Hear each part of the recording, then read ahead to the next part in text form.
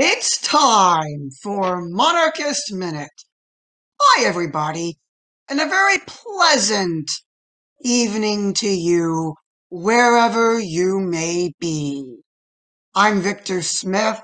Joining me are the usual cohorts, William Stout, Charles York, Darth Kilhoun, and our newest regular Prussian Dixie. And we begin with what could have been a foreign policy nightmare. House Speaker Nancy Pelosi went to Taiwan this week, and for more on the significance of that, I bring in William Stout. Okay, so the thing about Pelosi going to Taiwan is while we haven't specifically abandoned the one China policy, Pelosi or any major government official traveling to Taiwan actually sort of de facto means we're abandoning the one child policy, or at least showing that we. What, one child? You mean one China? Yeah, China, not one child. They both have to do with China. I'm sorry. No, it doesn't in this case because Taiwan doesn't have the one-child policy because that's other China. But anyway, so by Pelosi going to Taiwan, it could have been a diplomatic nightmare because of China being the PRC, not the Republic of China, aka Taiwan. Just say Red China like we used to until they developed their own nukes, and then we started calling them China. But yeah, they could have seen it as a delegitimization of their regime or a legitimization of Taiwan's regime, which, frankly, most nations have a two-China policy anymore, so we should just recognize Taiwan and get on with it. But this could have further intensified hostile relations between the US and China.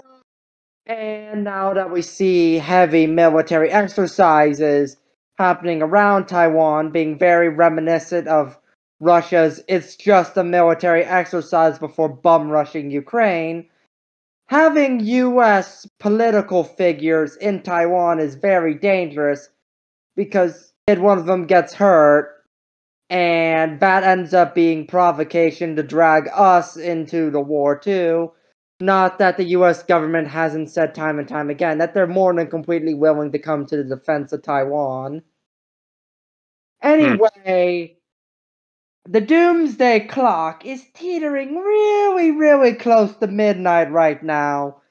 Because there's a very, very good chance that an invasion of Taiwan, especially so long as Pelosi is there, could result in a war between the US and China.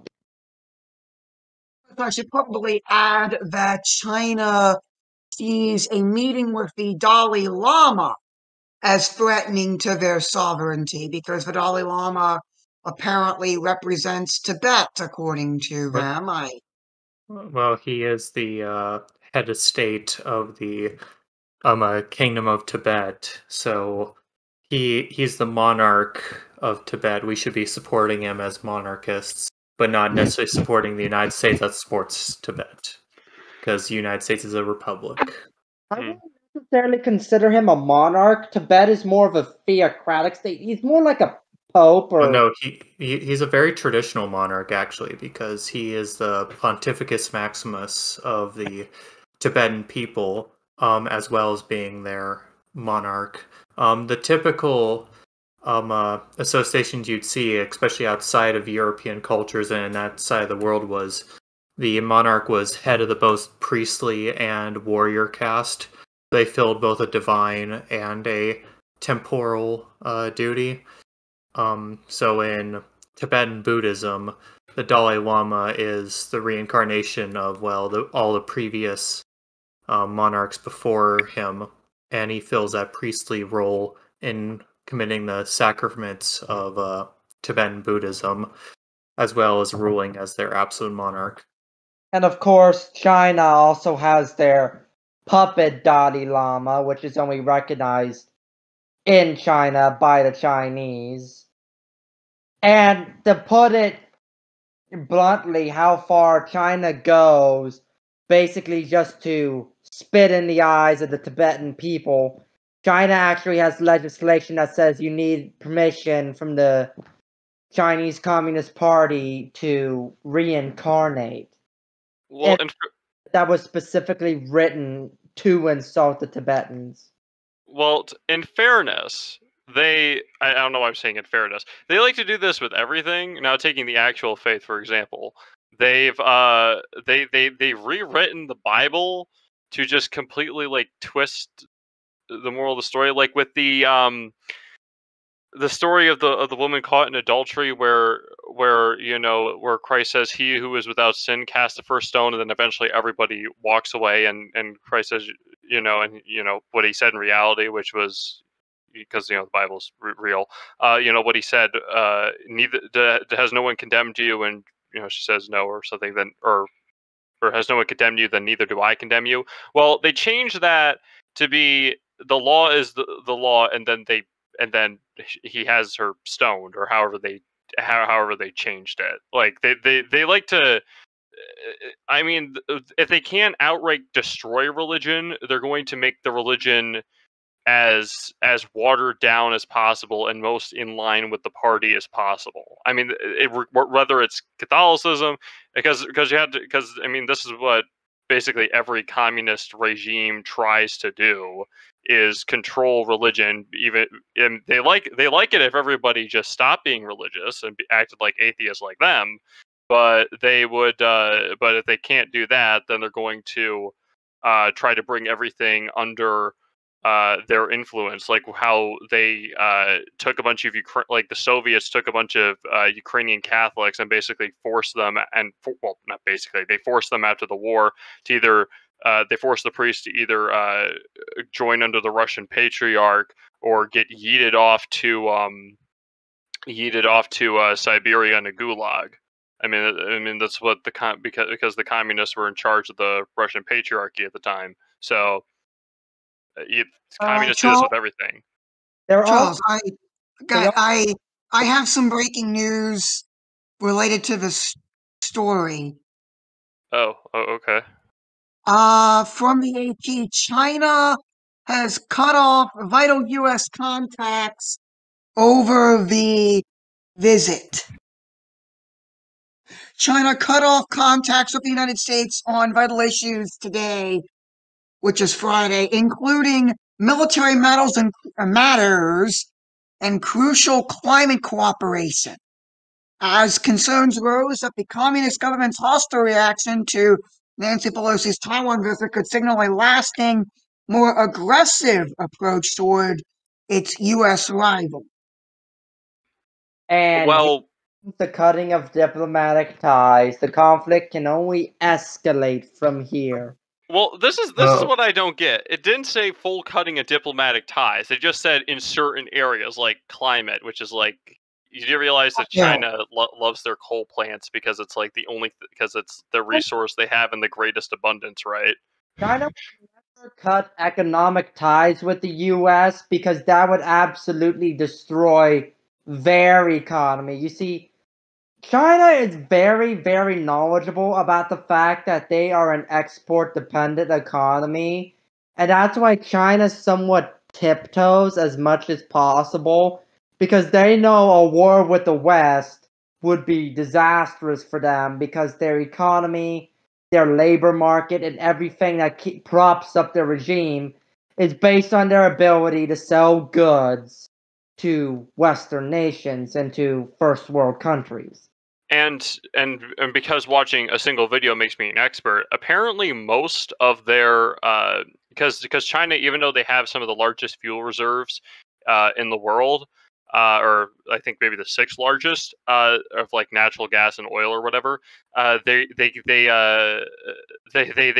need way more than they're actually producing, and most of their oil imports come through I think by the Straits of Malacca, which would be super easy for the U.S. to blockade, which is probably one of the reasons why the Chinese are going for their whole 9-dash line in the South China Sea, and also trying to rapidly expand their navy. When we have our navy just kind of sitting there collecting dust, and we have some, and it looks like we're going to be decommissioning our carriers faster than we're replacing them. So it's because, well, we can't actually replace the personnel that leave the various branches of the military, which the Navy is exponentially losing men larger than other branches. So I wonder conscription. Yes, conscription. Well, literally, it has been floated around, like, it just in idea circles within various levels of the military that we may have to reactivate conscription if we're to maintain national security. Nobody's signing up for the military anymore because that's what I'm saying. It's for various reasons, mostly due to the political will right now, that I doubt that conscription could be brought back in any form, unless they did a massive PR campaign to promote it that actually would be able to convince people. But with the modern internet, propaganda campaigns are less effective, especially done explicitly. When it's very implicit, that propaganda is still very effective in today's world. I mean, some of the.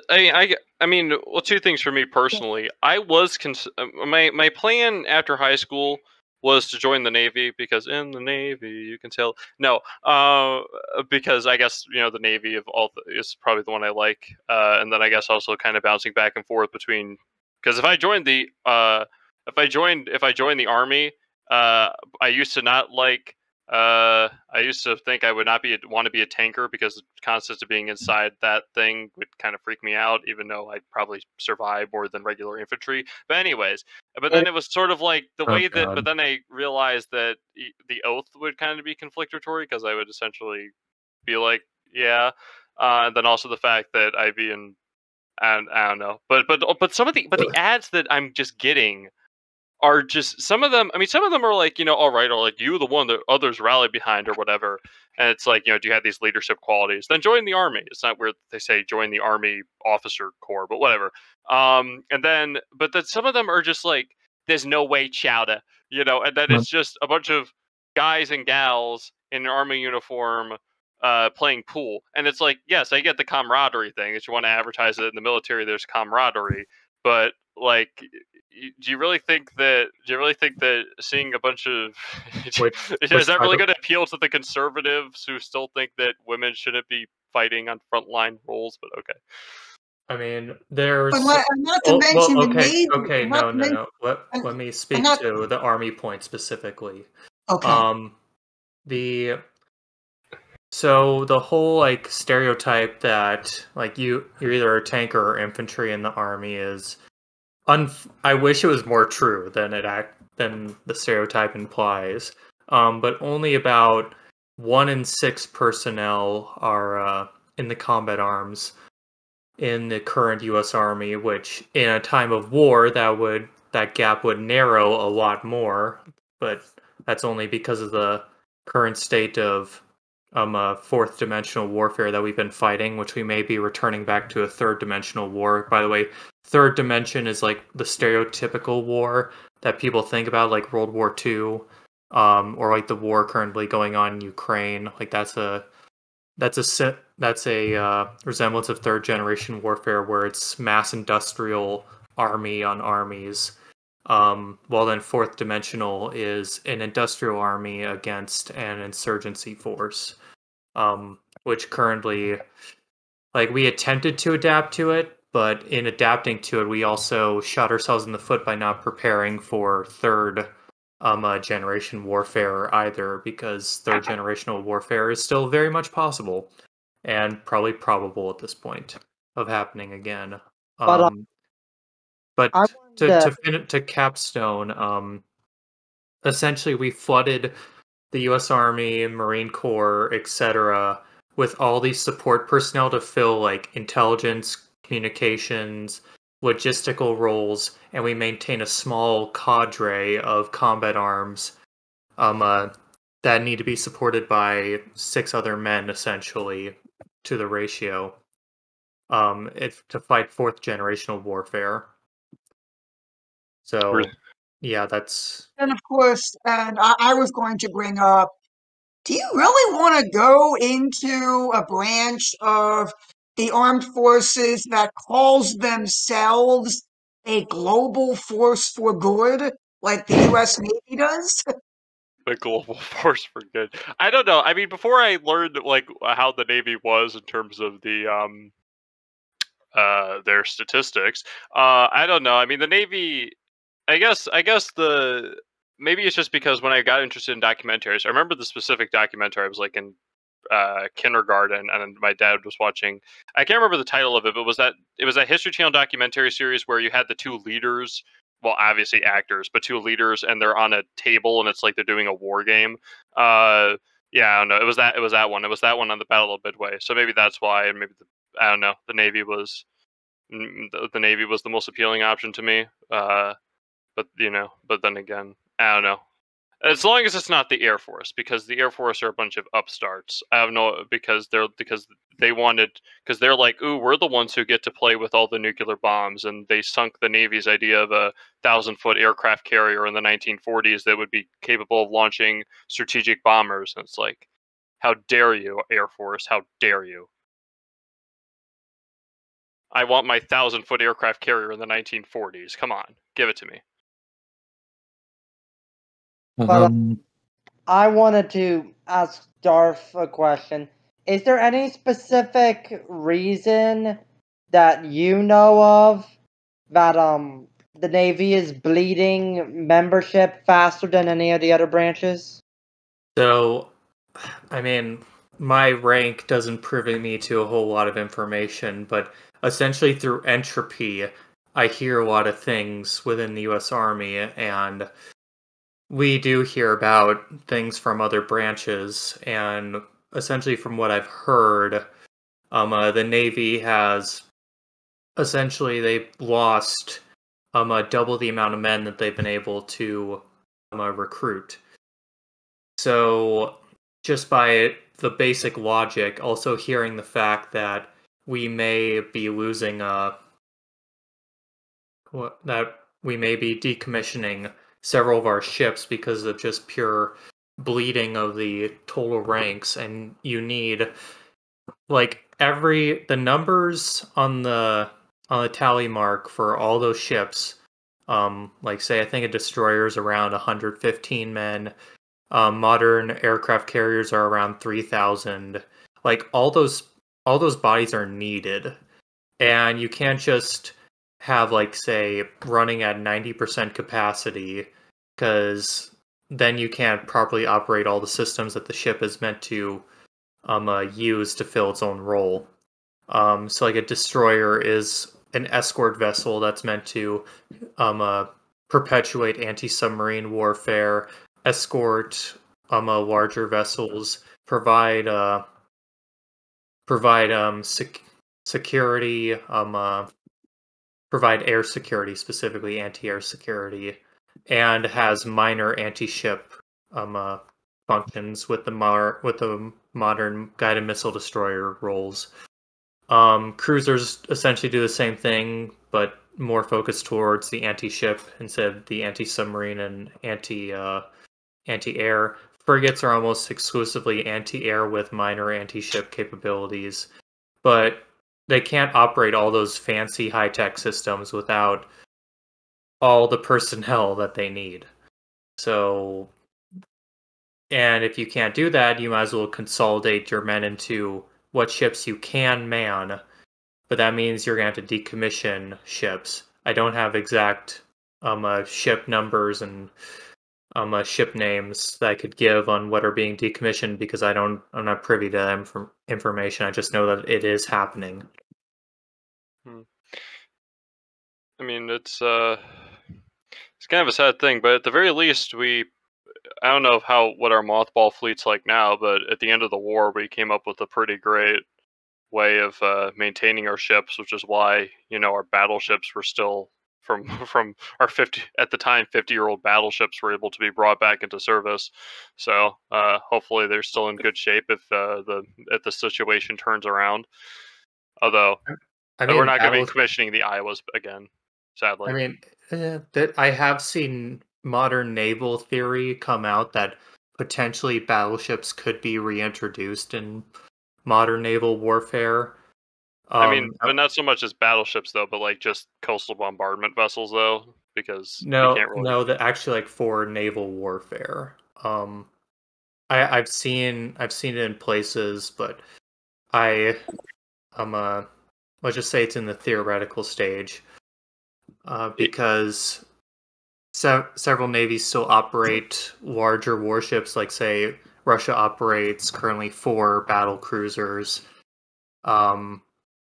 which they're more missile heavy. Like if we were to build a modern like battleship to fill that battleship role, it wouldn't be like the World War II stereotype with big 16-inch guns. It would probably have like one of those turrets and very packed down with missiles, essentially. And it would fill that massive anti-ship role. This is sort of the thing with me and ship classifications. Besides aircraft carrier, all the terms for me at least seem to have shifted over the years. Like frigate, a frigate in the Age of Sail has nothing to do with the World War II frigate, and those frigates seem to have nothing to do with World War or with modern frigates. I mean, it's sort of like when you get into sci-fi, and then you have like, oh, and there's a cruiser. Does it have the same mission profile as like what we think of as a cruiser? I mean, the mission profiles of these names have changed so much that it doesn't seem, I don't know. It just seems like using the same word to describe something different. I mean, of course, well, you get different stages of naval warfare. Like we don't operate, like we don't have gunline ships anymore, and we don't have so like that was an evolution of naval warfare, which evolved out of the trireme era. In fact, they were using triremes up till like the 1600s. Like it's only been in recent times have like we've exponentially expanded naval warfare to what it is today. Like literally, if you were to take a Athenian from 500 BC and put him in the Crimea in 1600s, he would have been able to operate their triremes, and he would have been familiar with them. That's like how much naval warfare didn't develop that far to that point. Of course, there were the Spaniards, and they had their ships, but those were great corsairing vessels. But still, for naval warfare, the trireme was still what most navies operated at the time.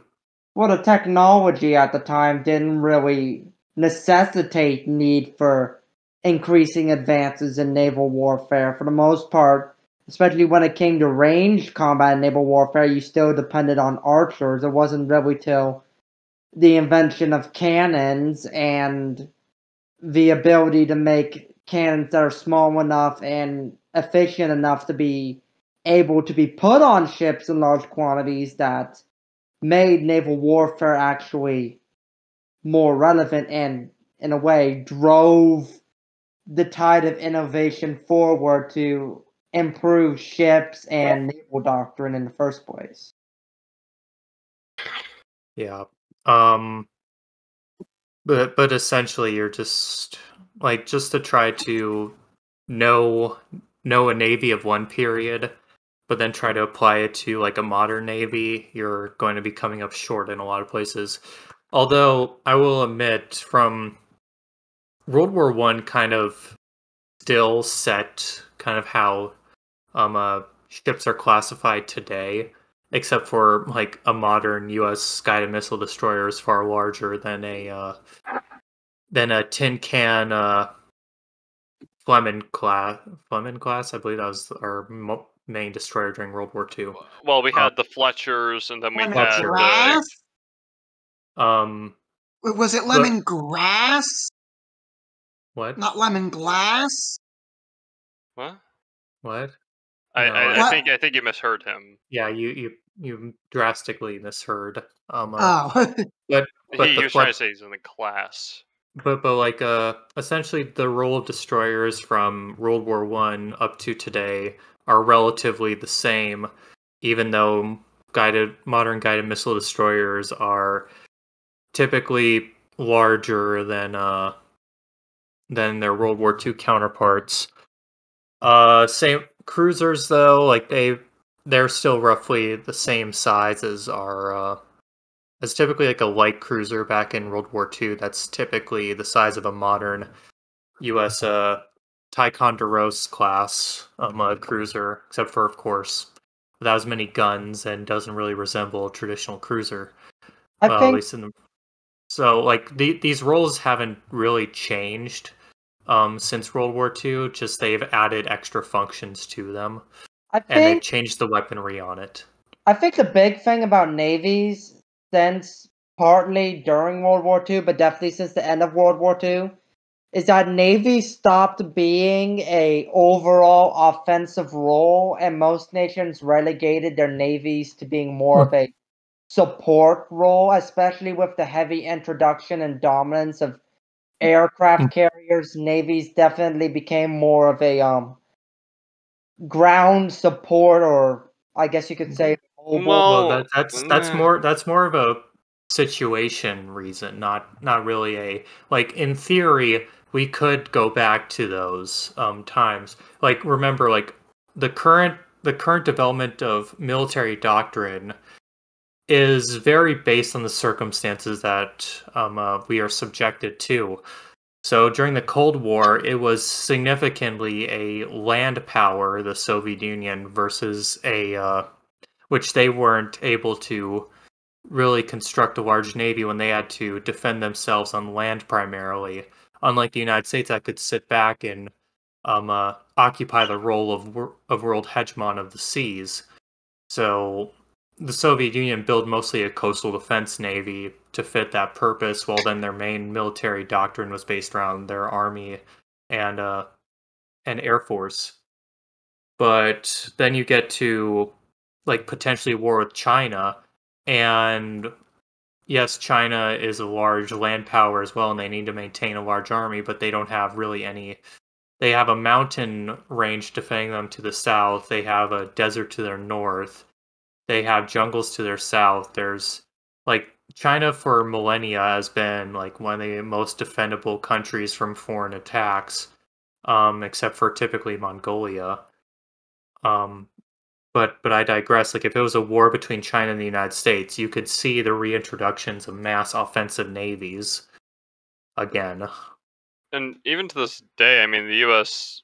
I mean, the aircraft carrier just being there is itself a statement. Like, even if it's not doing anything, it's sort of a peaceable Well, offensive weapon. In that, I well, it's meant to perpetuate power at the end of the day, because if you can project air power over beyond your own borders, you you carry a significant advantage on being able to wage warfare. That's why like an aircraft carrier in the U.S. Navy carries more aircraft than a typical nation that we've been fighting in the last 2-3 decades would have in an air force.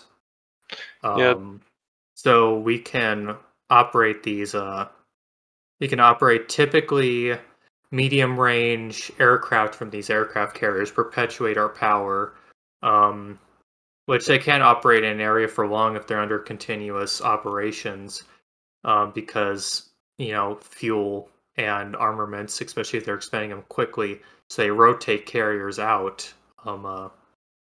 When I'm going to use actually Russia as example, during the Syrian war, um, Russia did fly organic aircraft to Syria from mainland Russia, but that was mostly um, that's not how they perpetuated most of their air force there for a long period of time until later on. But initially, it was their Admiral Kuznetsov class carrier, which is which tough, has I a think. what you know what I mean. But Yeah, I know what you're saying. that carrier effectively, with only 40 aircraft to its complement, and of course you're not having all those aircraft in the sky at once, it pretty much relegated the skies over Syria secured for Russia's ally, the Assad regime, or the Republic of Syria specifically. And it was just that small air power that was able to inflict a lot of damage.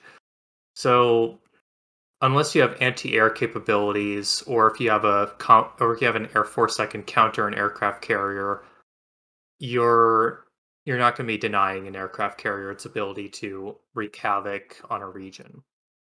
Yeah, I know I'm kind of looping on myself, but Or of course, there's China with their supposedly really powerful land-to-ship missiles, or what are called. well, oh, sorry. You're they're kind of cutting out. Well, I guess I'll take this one if you let me.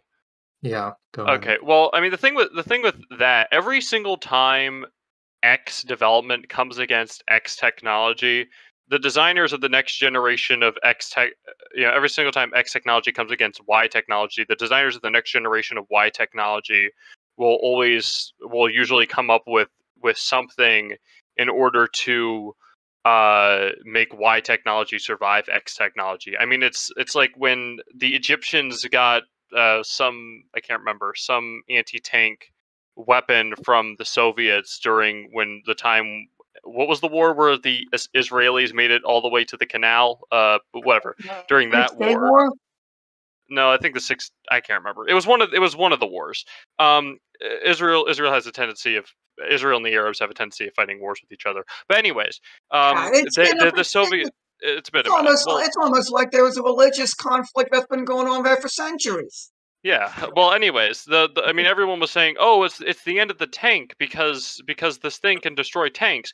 Well, then everybody started to design newer active protective measures, and people are like, "Oh, the tank is obsolete in Ukraine because of all these anti tank rockets or whatever that we've been fueling, or we've been giving to the Ukrainians." Well, I mean, yeah, they're good against tanks, but at the same time, uh, people will come up with better active protective measures for tanks. I mean, this is just something that's been happening. The tank will go away when when you can have something that does the job, all the jobs that a tank can do, but better. I mean, you're not going to replace. I mean, you're not going to replace an aircraft carrier, because at the end of the day, an aircraft carrier is massive, is the only thing that can give that sort of power projection in both just pure aesthetics, because 1,000-foot long floating airfield just looks impressive, and that has something, and that actually and is a massive statement on its own, that you sent these multi-thousand-ton thing that's taller than skyscrapers if you stood it upright. And also from a functionality standpoint, you have nothing that can replace an aircraft carrier. So they're going to design. I mean, there's going to be some active protection measure, whether it's missiles that are going to shoot down those missiles, which I think the Navy's already working on, or maybe that's what that laser thing is. I mean, there's going to be something for that. That is what the laser's for. But yeah, you mentioned the whole Israel tank thing. I still think the greatest advancement Israel made in tank warfare was the idea of putting a guided surface-based missile system on an Abrams tank. They never used Abrams. Yeah, the Israelis had their own. I think the last tank of ours they have is what, the M60 or the M48. Yeah, well, that's because they realized that they needed their own native productions of literally everything.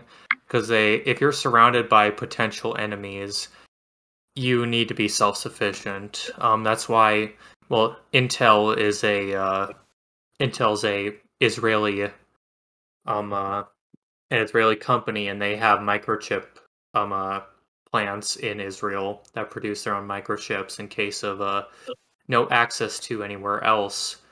as well as their own domestic tank production, as well as pretty much all their arms. Like, say, the Uzi is a Israeli weapon that, well, is also sold across the world, but is typically used by their special operations forces. And the Galil, which I think some versions, one of the parts serves as a bottle opener because they just because it's not a war unless you're drinking beer while shooting the enemy. Yeah. But essentially, it's the principle of autarky or national self-sufficiency that they go for when being able to perpetuate warfare, and that's why they're developing offshore gas because Israel doesn't have any land-based gas pockets, but they do have technically in their territorial waters natural gas formations off their coast, which that's more recent times. But the United States, unfortunately, since we've been exporting a lot of our industry, we have lost the mass capacity to produce a lot of our warfighting capability domestically in case we were thrown into another industrial war. Like, we used to have 2 main tank plants back in World War II that produced the majority of our armor, but now we only have 1, and that's in Ohio. So imagine if we were thrown into a war where we're losing tanks, like, well, the war in Ukraine levels. I'm sorry, but we couldn't keep up production in that case to maintain the army's needs. Same with a lot of our equipment that's meant to, like, it's expensive and supposedly meant to be survivable, but survivable against a lightly equipped foe that doesn't have a whole lot of anti-armor capabilities. So, And like, of course, if I remember right, didn't we have to convert a lot of the auto factories into tank factories in World War II?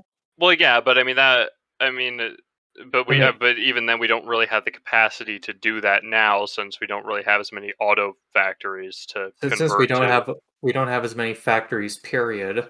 Like, refrigerator factories were retooled to make ammunition weapons. Like, do we have that ability anymore? Not really. Like, also, we don't have as much steel production natively anymore either, which that's also a major a war necessity, especially if you're going to be mass producing warships and equipment for your armed forces.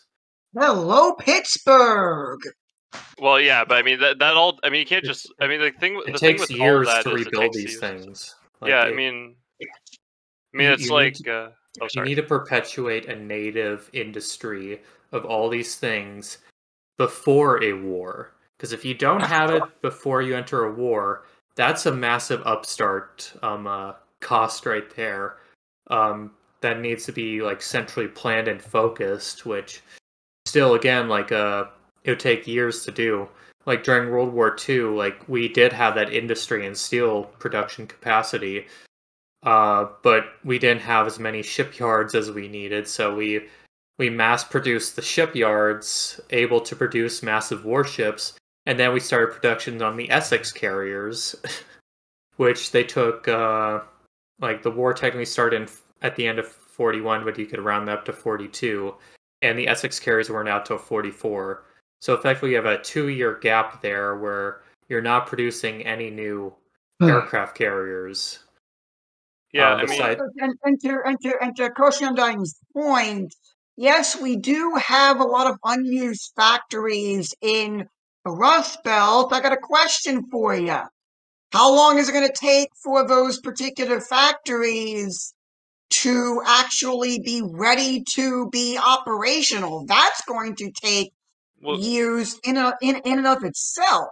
yeah. I mean, one who lives in the Rust Belt, most of these factories are very, very small by modern standards. They've been neglected for decades, if not centuries. These buildings are in no shape to be running in full capacity let alone for a war economy. And also the fact that there's really nothing in many of them besides, dust bunnies. I mean, because the factory is just the building. I mean, you need all the machine tools and you need this, that, and the other. And then also, it's like, I guess one of the reasons why maybe operating the Iowas in like perpetuity may have been a bad idea is that if they got hit, you couldn't just we know how to make battleship grade armor, but there's no foundry in the country that's actually ready to do that. So if you imagine the Iowas were still being used by the military today as direct fire support for land-based troops in the Middle East or whatever, and it took a hit from a Iranian missile or whatever, yeah, the cost to replace that armor would be ridiculously expensive because the industry just simply didn't exist.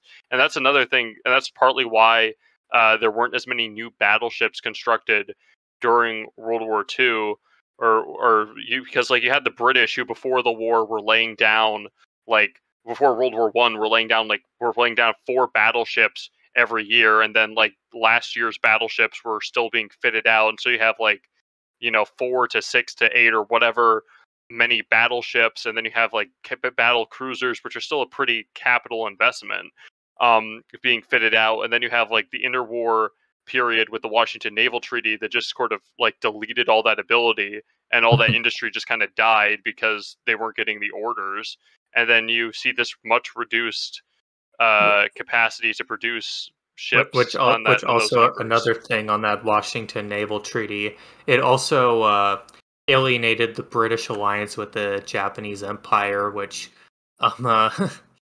yeah, it was funny. Literally, Britain chose a non-aggression pact with the United States over having a major Pacific ally. Loyal ally too. Japan was very loyal to the United Kingdom's in terms of diplomatic loyalty. And yeah, it wasn't. Oh, sorry. It wasn't so much alienating as so much forcefully ending, as if it couldn't. Yeah.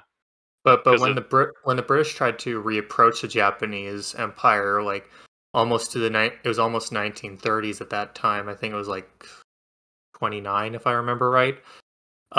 Literally, the Japanese Empire said, "No, are you going to stab us in the back again, like at Washington?"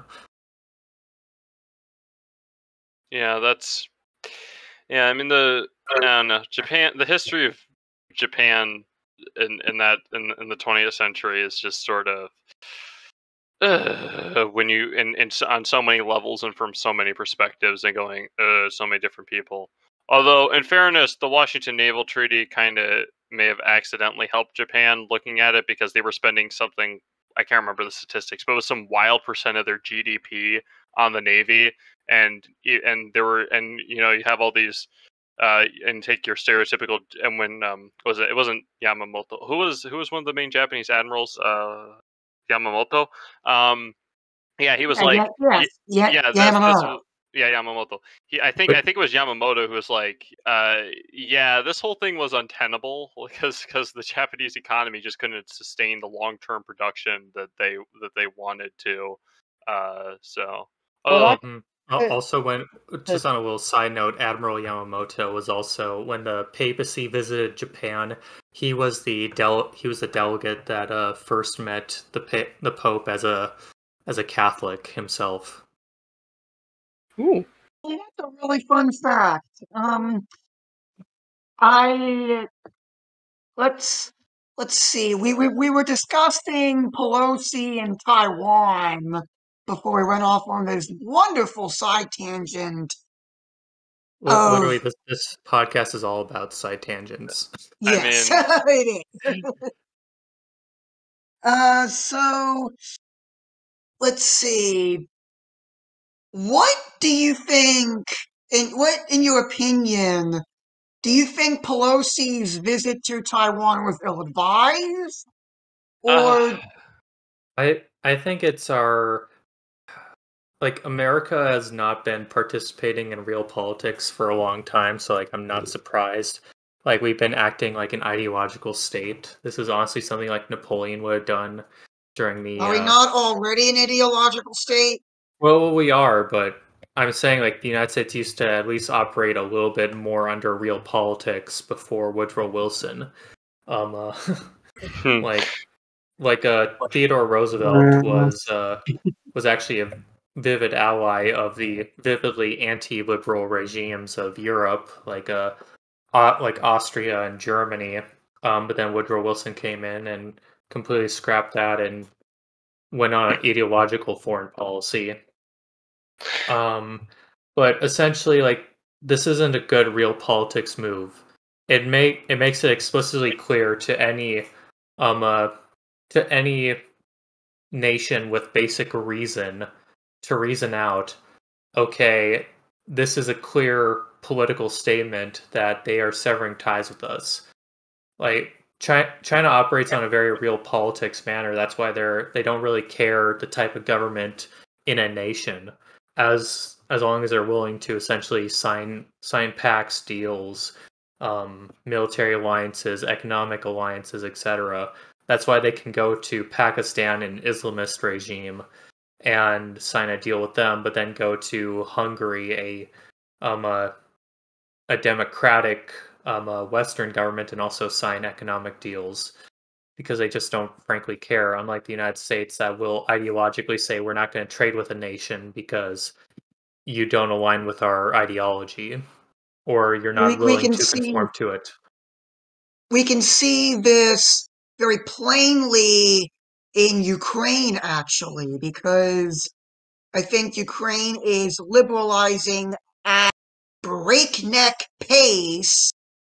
While also banning parties at the same time. So Yeah, about that, I remember seeing that Zelensky said that Ukraine is going to legalize homosexuality or gay marriage, I believe it was. Yeah. Russia needs to level that regime. I mean, Russia isn't exactly Russia isn't exactly the best. Well, I'm not saying Yeah, Russia's the Like, best, but I'm social saying that conservatism.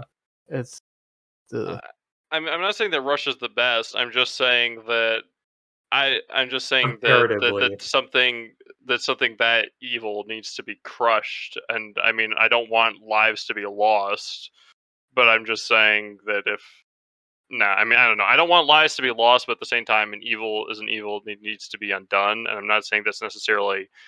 I mean, I'm not saying that a war on just that basis is justifiable, but I don't know. You had to crush evil Well, I in its mean, capacity. if we were in a more sane time where we had integralist countries being the norm, I would very much support a state invading a country that legalized sodomy and dethroning that illegitimate government that would endorse such a sin. I mean, yeah, I guess that's a whole discussion on the merits and And what we can, exactly. yeah, that would be But a discussion for well, perhaps a more, if we were to do a more religious themed show, we well, could get into the specifics of that. well, maybe, yeah. But I mean, I don't know. I mean, the whole thing with Ukraine is I don't. It's not that I necessarily I've been on record before. Ukraine should be part of glorious Russian Empire, but we don't live in that world right now. But I still think that if there is an opportunity for the Russians to accidentally save the Ukrainians from not themselves but their leadership, then that's the case. Because I don't the prospect of a nation like Ukraine becoming like horribly liberalized is just terrible. Because I mean, Eastern Europe as a whole has done a pretty decent job of not being that. I mean, Estonia, but they don't count because they're Protestants. But anyways, well, now they're Nordic. Technically, Estonia is more of a atheist state. They're actually well, yeah, but they and the Latvians were keyword were. well, they were all Protestant. Protestant, and then they kind of not. I mean, you can thank the Swedes for that one. I think, I'm not thanking the Swedes for that one. I'm gonna bonk the Swedes for that one. you can thank the Soviets more than everything for their massive atheist way. The state mandated atheism. Well, I mean, the Lithuanians. Protestantism is a stage towards that inevitability. Yeah, But- I mean, Seriously, do we have to constantly do this? Yes. Of course Unofficial we do. podcast rule number Lord have one is mercy. every episode must have Protestant bashing. No, I refuse. That is not an official rule, ladies and gentlemen. That's why I said unofficial rule. Yes, it was prefaced.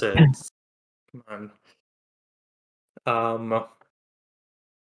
But Where were we? Let's get back on track with yes. we were talking about real politics and how Pelosi is well, I mean, she is in the various cadre of visible and invisible elite in this current regime.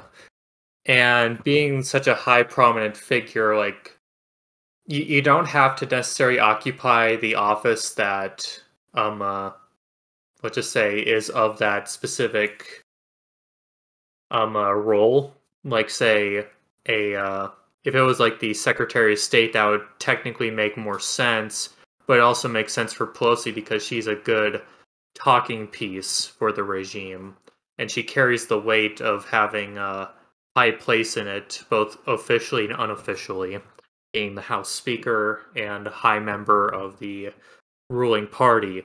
It'd be like, imagine if the General Secretary of the Chinese Communist Party visited a country like in China, by the way, the General Secretary wasn't like Stalin, where Stalin was had the absolute power being General Secretary. In China, the General Secretary is just head of the party, while then the president is actually grasps the power in China to rule. That's why when you go to China, you can actually like know who's in charge. Like you truly know that Xi Jinping is in charge. Unlike in the United States, where it's a very decentralized, divided command structure that you typically see between various fiefs in this government. But if their general secretary of the Chinese Communist Party visited a country, that would be a major diplomatic overture, even if he's not in the role of being their foreign minister. That would technically do those functions. Speaking of General Secretary, Xi Jinping is writing his career on possibly taking Taiwan because there's a growing amount of people in the Chinese Communist Party that want to see him out of the job. Well, you always get factions. Like, this happens in every single political party. Like, not to... I hate Godwin's Law, where you always end up talking about Hitler, but I'm going to talk about the NSDAP for a little bit. In the NSDAP, like, it wasn't just like a Hitler dictatorship. It was of the party. Like, he didn't control the entire party under his swing. Like, there's different factions. Like, you had the left branch of the National Socialist Party that was very much run by Rosenberg and Goebbels. Well, then you had the right wing faction of the party that was very much in Goering's camp.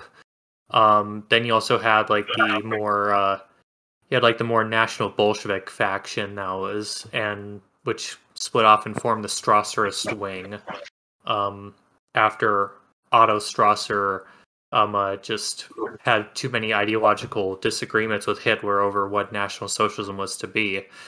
So, and you see that in communist parties too, with like the left opposition in the United Communist Party of the Soviet Union, which was led by Leon Trotsky, which eventually there was just an absolute purge by the Stalinist faction of the Trotskyite faction.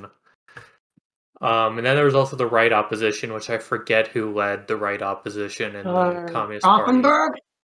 No, Stauffenberg was the NSDAP, and he wasn't a Nazi though. He was a Catholic. No, I'm talking about the all-Union Soviet Communist Party of the Soviet Union, which they had a right opposition as well, and I forget who led that one. Was it like Koskin or something? I feel like it was Koskin. I don't know. That name just comes familiar to me. I would have to. Well, I would have to play through Hoi 4 and do the yeah, right yeah. We opposition. would oh, wait. Bukharan? Oh yeah, Bukharan. Yeah, that sounds Yeah, it's familiar. Bukharan. Yeah. But yeah. So you always get these factions within any political movement, even in very strict ideological conformity one, like communist parties. And like the modern CCP, like you could hardly say that they're a true like Marxist party. Like they're very much more adopted a very corporatist, fascist economic way of economics instead of like a traditional Marxist structure. Socially too, they're very much embracing a lot more social conservatism now, but I wouldn't make the leap to say that they're a socially conservative party. But they definitely have split from their Maoist routes of cultural revolution to more cultural conservatism slowly. But I think that's just more out of necessity than out of true ideological change. Yeah, I mean,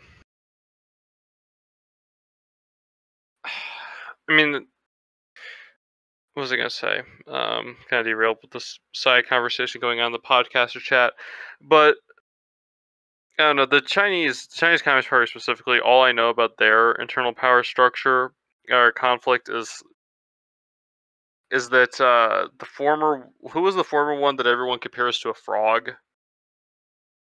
The former Former leader of what? China.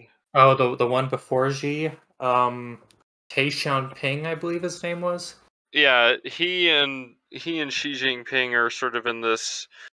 They're the two leaders of this squabble with each other, and I don't really know what the it's been a minute, so I don't really know what exactly are there two different competing outlooks for China. I think Tai Xiaoping is the more like old guard Maoist Maoist type of the Communist Party, which is still a faction, but it's very diminished, and that's why Tai Xiaoping hasn't taken back the leadership. Is because it's frankly the Maoist faction is one of the more unpopular factions within the Communist Party. I Um, wonder why. yeah, but Mao's Steel in everyone's backyard. Every backyard a steel foundry. Every communal farm a desolate wasteland. when you but when you but starve 6 essentially, million people to death, that tends to leave a bad taste in everyone's mouth. well, I mean, I'll play devil's advocate. Mao did essentially pull Stalin and like through millions of deaths industrialize China. But I hate playing devil's advocate in that case. I but like yeah, the Maoist faction is very unpopular, but then you get to Xi's faction, which you could kind of say is like the new school of the CCP political thought, which might as well just be its own party, like a Chinese, I don't know, like left fascist party, that's trying to take the CCP in a new direction of a national rebirth. And that's why he wants to finish the Chinese Civil War completely and truly unite the Chinese nation like they used to be under, because he believes in a rudimentary form of the mandate of heaven in his worldview. And he does view himself as having to rule as a benevolent dictator of the Chinese nation. It's not very communist of him. And well, the Chinese That's communist why I say it's like he might as well like be forming his own like new party that's like a left fascist party and not like a traditional Marxist party. the Yeah, Chinese He- Party has failed to escape a lot of the old Chinese political culture, like such as the thing as the princelings existing, which is I don't know if you could call them a plutocracy or a pseudo aristocracy, but it's the descendants of the original founders of the Communist Party, and they're still considered important and influential leadership just by the nature of their birth as being the family members of the founding or principal members of the original Communist Party. So they're basically a neo-aristocracy within the CCP. Well, oligarchy, because aristocracy is supposed to be for the good of all. Yeah, Aristocracy is essentially paired with monarchy, not something no, like. No, I mean, I know. I'm just. You can have I'm, an aristocracy without a monarchy. yeah, but I'm using Aristotle's To Politics. There are 6. Well, I don't know. He sort of goes weird back and forth in the book, but there are 6 forms of government: monarchy, aristocracy, and polity, and then the 3 perversions: tyranny, oligarchy, and democracy. So it's it's just what it says on the tin. Monarchy is ruled by one person for the good of all. Aristocracy ruled by a small group of people, usually the rich, for the good of all, and polity ruled by a majority for the good of all, and then the perversions of ruled by that number of people, but for only that group's own interest. Which I think is an indictment of the demos, but that is a different topic. That is a completely different topic. We can get into that maybe next week, in a couple of weeks. Does anyone have any final thoughts on Pelosi and Taiwan and realpolitik in China? I have something to say. I haven't Okay, said go a lot, ahead. so I don't know what everybody's going to say to me about this, but I'm gonna have to say that I don't disagree with Pelosi going to Taiwan because I do not. I don't care if this is clear, but I do not like the Chinese Communist Party. I am not going to say I'm saying that there is a legitimate China. I don't think there is, because guess what? The Civil War is still going on. In fact, so I support her and her going to Taiwan, though. It was a good choice. I mean, you still. I mean, this is not the first time that a House of Representatives leader has gone there. Newt Gingrich went there when he was Speaker of the House too. So I mean, this is not something completely out of the ordinary. But that's just a big deal over some. I don't think it needs to be. I guess we'll go in order of my screen because I just remember all the memes about people saying that if the Chinese shot down Nancy Pelosi's plane, it would be a very controversial topic in the US because the Chinese would have killed an American citizen in an act of aggression. But at the same time, that citizen was Nancy Pelosi. Yeah. So there would be, for lack of better term, very conflicted.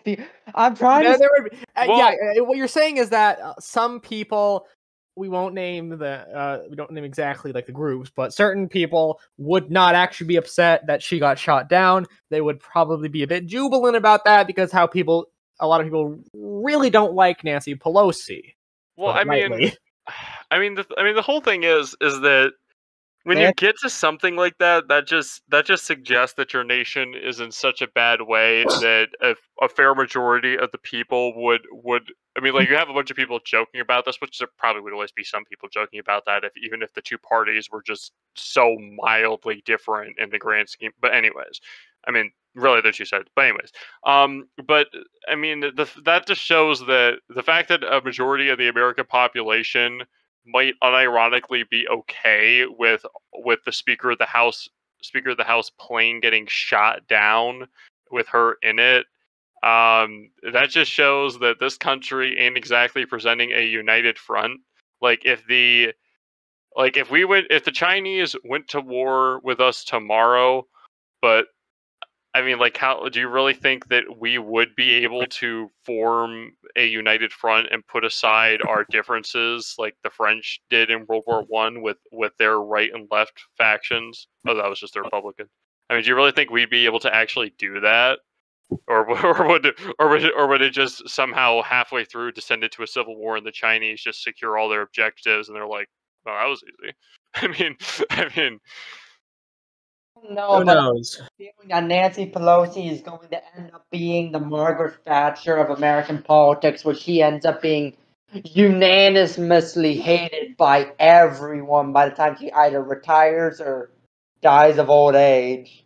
I don't really think you can say that though, because Margaret Thatcher, from what I've heard, she is known as the most popular and unpopular at the same time Prime Minister of the United Kingdom, whereas Nancy Pelosi is just unpopular. Yeah, I mean, say what you will about Margaret Thatcher, but at least she was tough, like metal, iron, for instance. No, okay, to borrow a pun from Overly Simplified. I mean, at least she did something, like with the Falklands War, and you preserved one of Britain's colonies from the Argentinians. So I highly doubt Nancy Pelosi is going to save Guam. Although, is there really an equivalent country that has I don't think there's anyone who really claims Guam. I mean, in fairness, who wants that? I mean, technically, the Spaniards claimed Guam, and the people of Guam claimed Guam. Which I mean, the Chinese might at some point, so they can get a naval base. I expect them to actually sign a 99-year lease with the Guamian people. That's. Whoa. I mean, they did that with Sri Lanka before the coup that recently happened there, which was the coup was also sponsored by let's just say the U.S. State Department, the World Economic Forum. Oh, you mean Klaus Schwab? Yeah. Oh, the Klaus Schwab is the World Economic Forum. I am the perfect Bond villain, yeah. Yeah, I even wear the suit. You will eat your boss, and you will give me all of your private cars. But does he have Katya? I mean, he can't be a James Bond villain without the pet cat. Oh, maybe he does have the cat. We just don't know. Let us rate his home to investigate. Wait a minute. Hold on. If we're going to own nothing and be happy, what about the crazy cat women who have like 40 cats? Think of this is why we can't all collectively own property. Think of the crazy cat women. That's the real argument against communism and collective ownership. You don't need anything else. I don't think too. I don't know what you said, Charles. I don't think Klaus Schwab and the WEF are communists. Rather, they have a weird brand of hyper-capitalism. No. Okay, no. Hold on. That's not capitalism, though. Capitalism is the freedom of the markets. God. They're not capitalists. They're at the very least you'd say corporatism. No, by the way, capitalism is state-sponsored usury. You can have a market structure without having usurous systems. Capitalism is bent on the implementation of usurious-based economics. Money generates money. Based in feudalism pilled. Distributist pilled, but same concept. Okay, whatever. Well, yeah, I don't know. Like Prussian. I'm gonna act like I'm super wise and have been in the state for 50 years when I was probably unironically a full-on free market capitalist bordering on ANCAP like 2 years ago, but just pretend I've been. Okay, I want to know. Hold on, I want to make. I'm not saying you were an ANCAP. No. I'm not trying to say no. Just for right now. I am not saying I am completely pro-capitalist. I am not. I believe more in mixed economics. Saying is that the idea of the capitalist system, good. I mean, private property, yes, but unfortunately, unrestricted. Unfortunately, the big companies will eventually, by its nature, big companies will form that wouldn't be so big on their own, but they'll eventually gain influence in the state to beat up the competition. But then it doesn't really be. But then that's that's by not capitalism at that point, but it not leads capitalism. to it. Yeah, I know, but I mean, it. But yes, you are correct. Yeah, it just leads to that. Yes, I mean, that's. Yes, I'm not. Yes, you are correct. Yes. Yeah. And that's what I was trying to say is that they're moving to the corporatist system via it. Well, if they had a true corporatist system like what a funny Italian man had, they would actually be having a workers' senate, having corporates of workers and experts that were associated with a central political party. That But that's I yeah, don't think that's corporatism. That's more Well, like fascist. That's well, yeah, fascist no, of I mean, state it's capitalism. that's because fascism is based around national syndicalism as an economic Yeah, model, yeah. which is also called corporatism. Yeah, I mean, actually, the word corporation actually I think it entered English from the Italian, and back then it was just a synonym for trade unionism. It didn't gain its modern. Hmm. I mean, actually, so I was actually talking to my grandma and explaining to her what fascism was, and I was like getting to that, and she's like, "Oh, like corporations?" I was like, No. "No, no, no. I mean, like, no. I mean, she was using it right because she was using the old definition of corporation, which was just a synonym for workers' trade union." And I was like, hmm "Dang." Uh, eh, good on Grandma for knowing her poli-sci. Glorious Slovak Americans teach their kids everything. But anyways, hmm she's like I think she's like the only one of my grandparents to be full blooded anything because she's 100% Slovak, and then everyone else is. Yeah, she's the only reason I'm a quarter. I know I'm a quarter Slovak. I don't know. I can't say with definitive anything any other percentage of what I am ethnically. I can't. It's a mess. You could go to Ancestry DNA or MyHeritage and give them your DNA, and they can tell you. No. I mean, I could, but I think it's more fun just to go through family records. But my uncle's already kind of doing that, and when he dies, I'm going to take over that side of the business. Also, what it doesn't just matter. Like the blood is important, but also like your soul too. So like if you have like your Slovak soul, that also will matter a lot more than actually the blood does. Especially if you read any traditionalist writings, they really emphasize the type of soul that you have, whether you have like a German soul, a French soul, an Italian soul, just these different perpetuating spirits with different characteristics about them. Like a German perpetuating spirit is far different than a French animating spirit. You can just tell in the ways that their peoples typically function in isolation, and they will typically conform to their own people and their own practices, even implicitly. Yeah, I honestly I don't know what I am because I don't like. I mean, obviously, food preference is a little surface level, but most Slovak foods that I try don't necessarily seem appealing to me, like halushki, which Well, it's more like a dispensation, not like those material things. yeah, I know that's what I'm saying. It's a little surface level, but yeah. Let's see. Let's see who hasn't expressed their final thoughts on the Taiwan thing. I guess I haven't, but I mean, I technically I'll go haven't. last. I'll pretend to be selfless and go last, even though it really doesn't matter. You're so humble, Charles. Yeah. So I'm so humble. This is why we love you. But I technically haven't given mine, but I don't have a dog in this fight. Like technically I do because it's a US person going to Taiwan. But like in terms of just purely China and Taiwan, like the Republic of China, aka Taiwan, is not the same Republic of China that was like, fighting Mao in the war under Chiang Kai-shek. It was actually like, kind of based.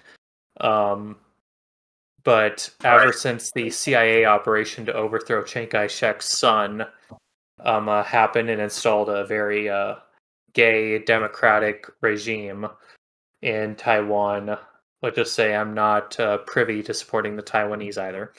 So I don't have a dog in the fight. I wash my hands like Pontius Pilate of that. I don't necessarily have an opinion on it, but I believe that we will be forced to have an opinion on it well, not technically forced, but we will. We'll have be to make a sub- decision on it all.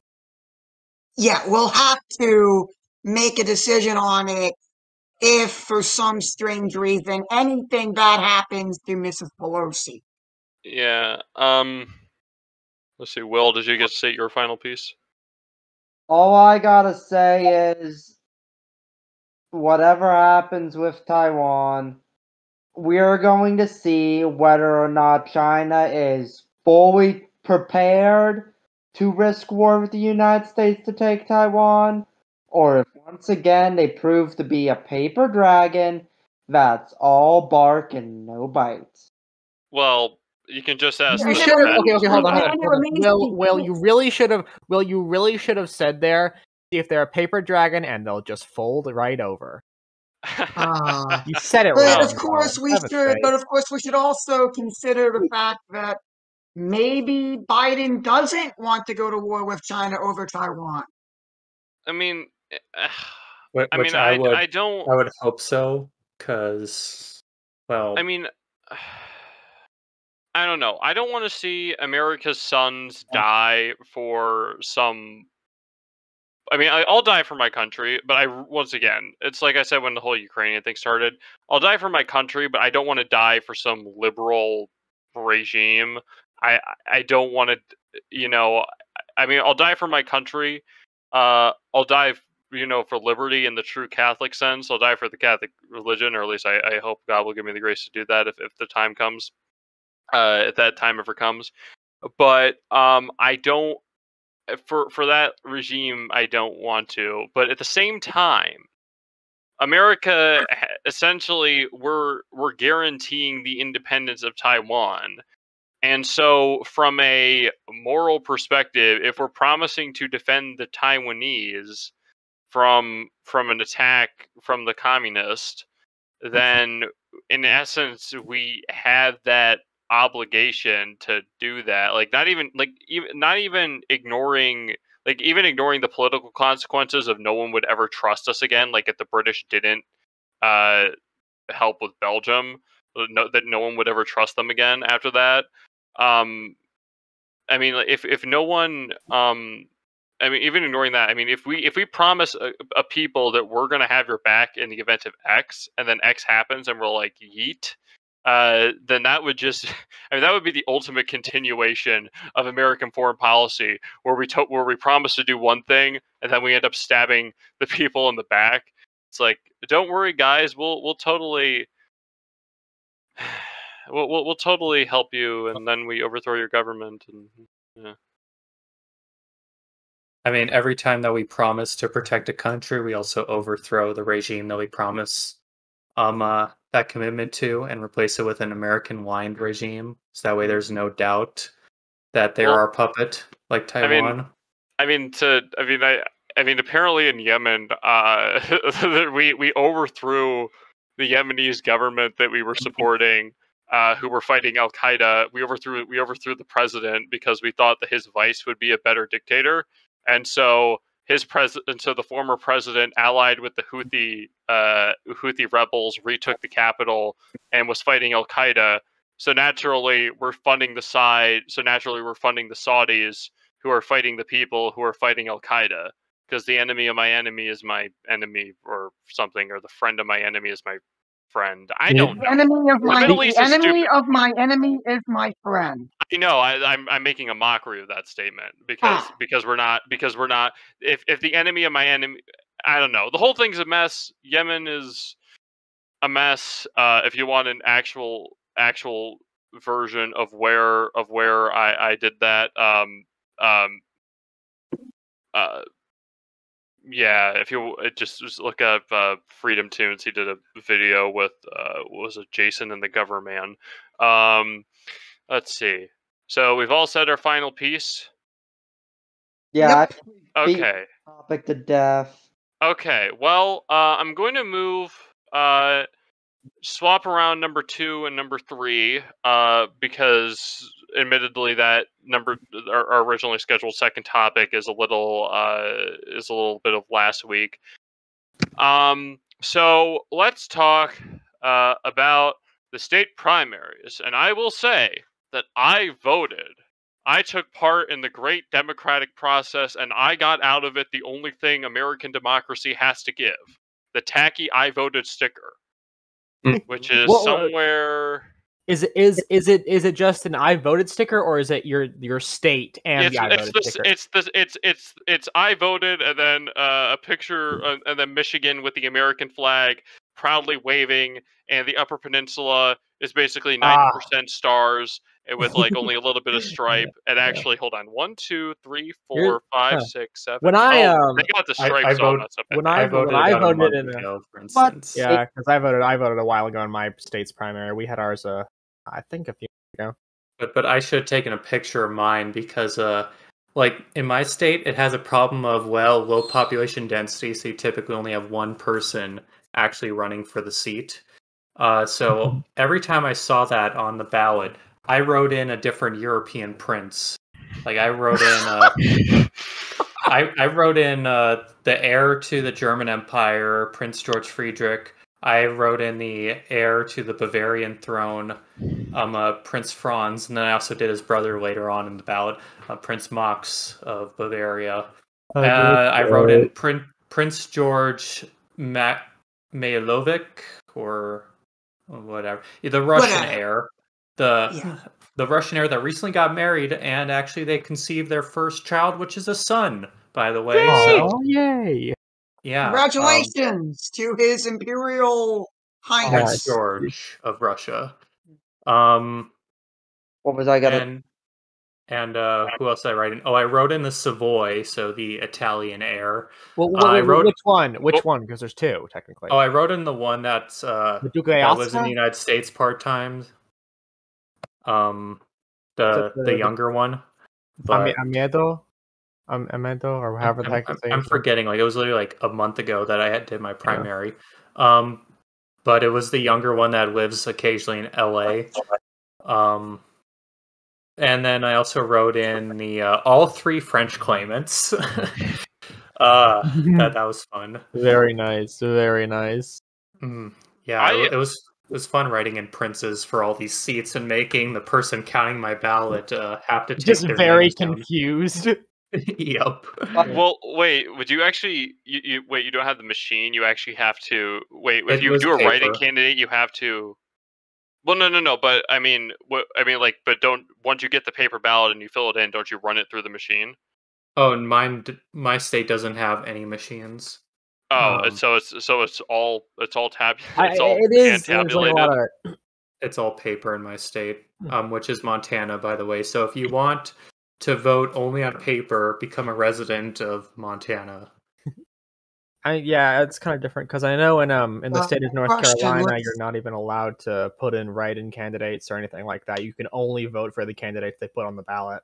Honestly. It is. It's terrible, honestly, because the only parties that are legally allowed in North Carolina has 5 parties that are actually legal here. I'm gonna say it again. There are 5 legal parties that people can actually run in North Carolina. You can actually run as independent, I believe, but.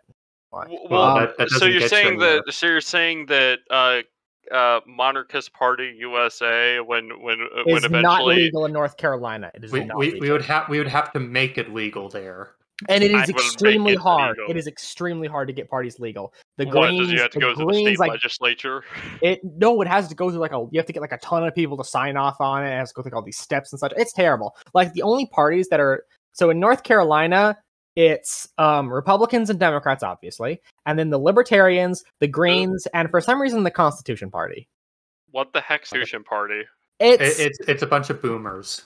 Yeah, run away, boomers! Question: you have the primary results up? Yes, I do. I have multiple of them. All right, so the primaries for August the 2nd of the year 2022.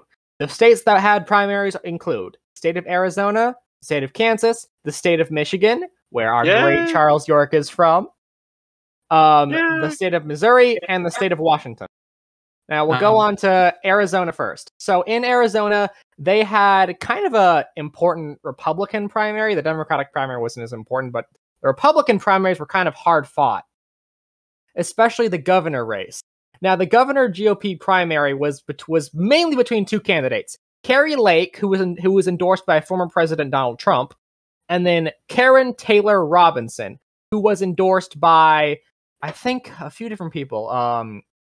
Former Vice President Pence and a bunch of the GOP establishment. Basically, the establishment had been trying to put all their force behind Taylor Robinson. And as they first began counting ballots, she was winning. But now it has switched, and Lake has taken the lead by roughly 3 points. And Carrie Lake has won every single county in the state of Arizona, meaning she's going to be the candidate for governor in the state of Arizona. Wait, was she the Trump one? Yes. Yes. Oh, okay. Now, for the Senate, GOP, Blake Masters was running. He was the Trump-endorsed candidate, and the main establishment candidate was thought to have been Mark Bronovich, who was the former secretary, I believe. Don't quote me on that, though. The thing is, the results came in, and Bronovich got third. Even though polls showed he should have gotten second. Bit of a sad showing for Mr. Bronovich there, with Jim Lamont getting second place, and Masters winning by roughly 11 points. I'm going to leave out the rest of that. And then for their House primaries, let's see, where is he? Where is Paul Gosar? Because I'm pretty sure many people know Representative Paul Gosar of the 9th District. He is known as a very, I guess you could say, loud MAGA conservative, I guess you could say, in the House. And multiple candidates were running against him. And he won with 66%, beating all of them. And since nobody was running against him, there's no Democratic candidate for his seat. He will be running unopposed, meaning he has already won his election. Now, congratulations, Congressman Gosar, on your successful re-election. Now, we'll wait for Kansas because we're going to get back to them in a minute. Now we're going to move on to the state of Missouri. Now, the state of Missouri only had one primary, and this was between, for the Senate. Now, former Senator Roy Blunt said he was not going to run for re-election, so it was an open Senate seat. And there was a few different candidates running. Eric Schmidt, who is, I believe, the former Attorney General, I believe. And Eric Garentens, I believe. I probably butchered that name. But Eric Garentens was known as being former governor who had to resign due to the fact that he was saddled with multiple scandals upon this man. And eventually, when the polling had been starting, it was a close-fought race between both Erics. And then Donald Trump came out with his endorsement. And Donald Trump stated that he endorsed Eric. Which one? He endorsed Eric. Not even just what he said. He endorsed Eric. And eventually... He did. He said. Did he endorse all the Erics? There was every Eric in the GOP? There was 3 Erics running on the ballot for the Senate in Missouri. Now, Donald Trump stated, "I am endorsing Eric. I think he's the best candidate, and it'll be great for the country." That's obviously paraphrasing him, but you get the point. That is a pro-gamer move right there. And Eric Schmidt, aka the former Attorney General, I believe, won out by beating everyone, and Eric Garentez only got 3rd place with only 18.9, losing to Vicky Harlitzer, a member of the House of Representatives. Debating between whether or not Trump did that on accident, or if he knew. He knew. Oh, you know he knew. Yeah, I think he's basically trying to troll the GOP at this point. He did that. You know he would. Yeah, I mean, I don't necessarily like the man, but I could definitely get behind him on that. I don't care if Trump wins. I just want to see the Republican caucus him for lose. The trolling. You got to respect him for it. Yeah. I don't care if he wins. I just want to see the mainstream Republicans lose. He is hilarious. Now, I'm going to move on to the state of Washington, because the state of Washington had 2 major House primaries, I believe. I'm trying to remember if this is correct. Between the 4th District, Dan Newhouse, who is the GOP candidate, or the Republican candidate. Now, he had voted to impeach Donald Trump in the second impeachment trial. And many Republicans were going to attempt and primary him out. Sadly, Republicans, I gotta say, kind of stupid with this one here. The Republicans, there was multiple candidates running against Dan Newhouse. And in the state of Washington, they have a system of primaries where all of the candidates, no matter which party, all run in a single primary, and the top two candidates go off to the national election. In Poli-Sci, we call it a jungle primary, by the way. Roughly a jungle, I think so, yeah. And so, due to the fact there were so many Republicans running, it split the vote.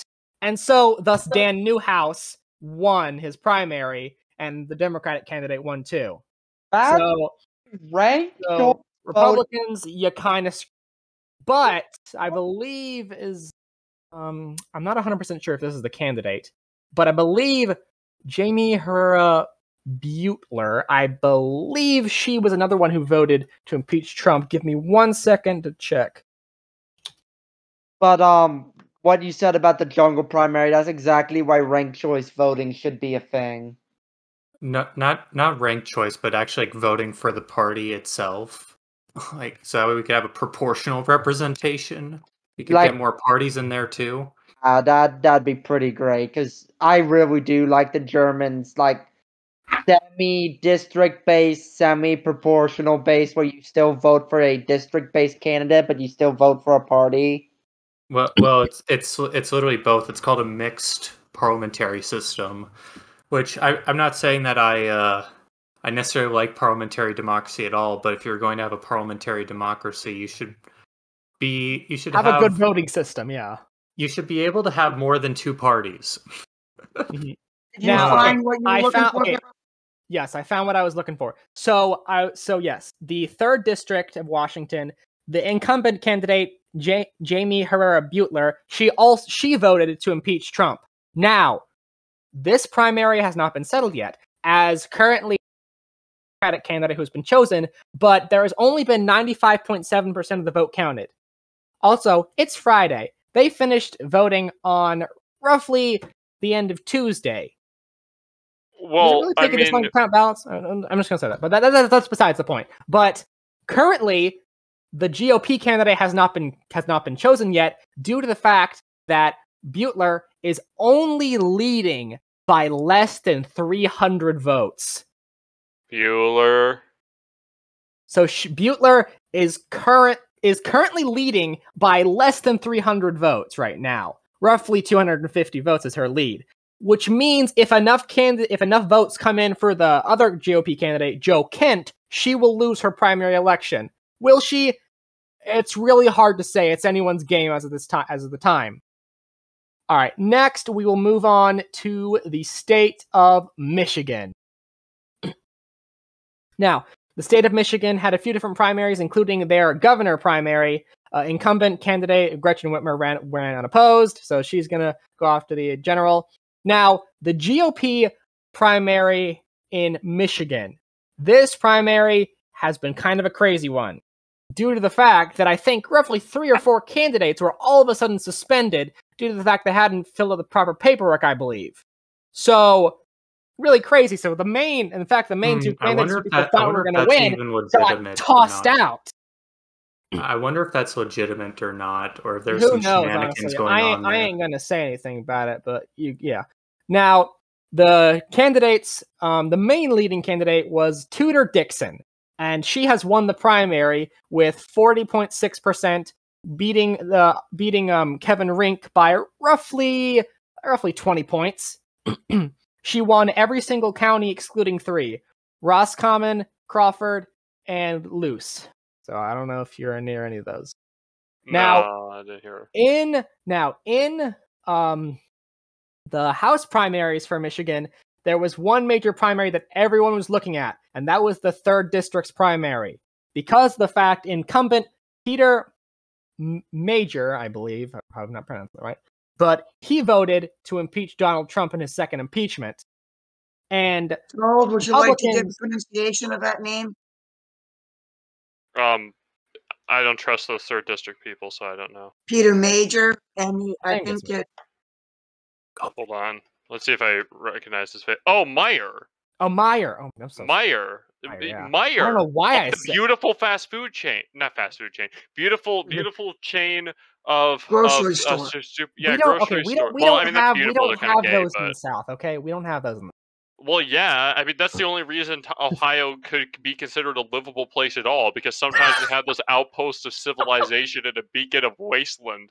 Myers is cringe. Kroger's is base. What is wrong with you? Kroger's is Kroger's is opposed to everything we hold dear We as a all know Midwestern that society. we all know that Harris Teeter is a superior grocery store. But I have never go heard on. of that, and I will firebomb it. All right. Well, Peter Anyways, Meyer pray continue. lost his primary to John Gibbs. Now, this is very unknown how it will play out in the general election, due to the fact that Gibbs is, of course, more of a right-wing candidate, while Meyer was more of a centrist, I guess, kind of candidate. And the district, and the 3rd district, voted for President Biden. So that's going to be interesting to see how it plays out in the general. Finally, we move on to our last state, the state of Kansas.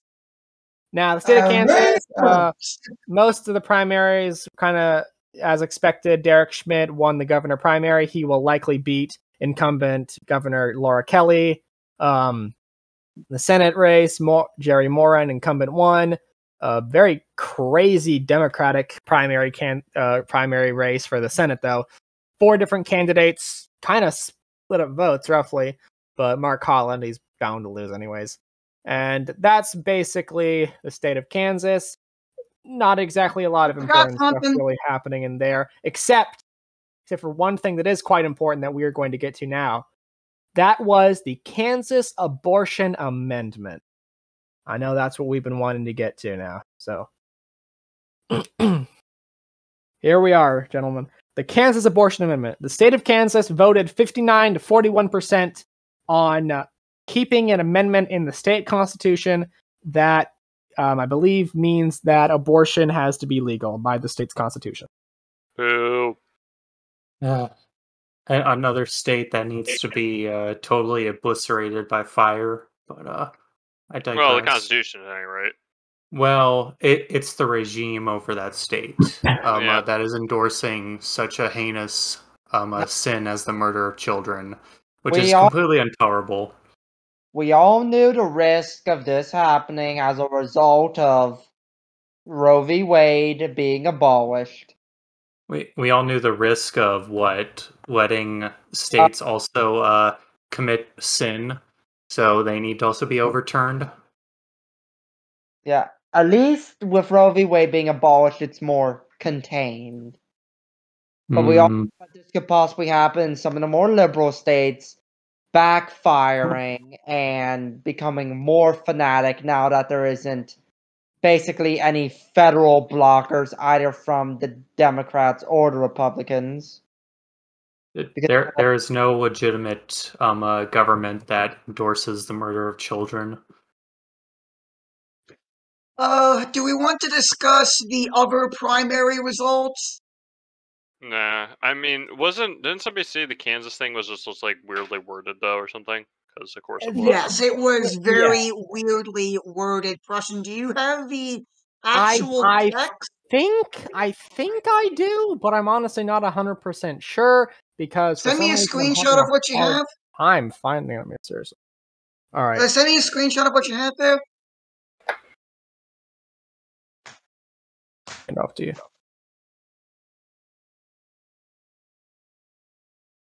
Well, I'm happy about when it comes to primaries is that Mike DeWine clinched his GOP nomination for governor. No, that's not what I was looking for. I know, I'm trying to find it. So Mike DeWine is still the GOP governor candidate, and that makes me happy because the other guy was like, I don't know, he was out there. I found it. Okay, we'll read it. All right. Ballot title. Shall the following be adopted? Here's what it says. 22. Regulation of abortion. Because Kansas value both women and children, the Constitution of the state of Kansas does not require government funding of abortion and does not create or secure a right to abortion. To the extent permitted by the Constitution of the United States, The people, through their elected state representatives and state senators, may pass laws regarding abortion, included but not limited to laws that account for circumstances of pregnancy resulting from rape or circumstances of necessity to save the life of the mother. Okay, what does that? I mean, I know, obviously, I know how you're. Salad. I know it's word salad. See, no, this is the problem. Okay, the fact that there are people who are in charge of writing this nonsense is absolutely ridiculous. Okay, so my county had 2 proposals to expand a millage, and I didn't vote on either because I don't have property to. So I can't, and so I'm not going to vote for people to, increase taxes on property that I don't own. But but those, they were very longly worded, but at least they were clearly worded. It was this is what these are for. This is how much, like 2 cents in every $1,000 of taxable whatever. I don't know if it was strictly land, but whatever, $2,000 on taxable whatever. It was long, but it was clear. Shall we increase the taxes to pay for X? Essentially, that I can't. It's not clear whether or not it's saying, can the state government make? It's ridiculous. It's the people. I mean, there's no legal system currently, as far as I'm aware, to invalidate the results of an election if the choice was clearly that bad. I mean, because if you go around and ask, like, what would be a good sample size for the number of voters? If you go around and ask that a good sample size of what they wanted to do by voting on that, and that doesn't line up with the percentages roughly of how the results turned out, then that's a problem. I mean, this whole, whoever wrote that is either intentionally malicious or they're just or it made sense to them. either it made sense to them or yeah.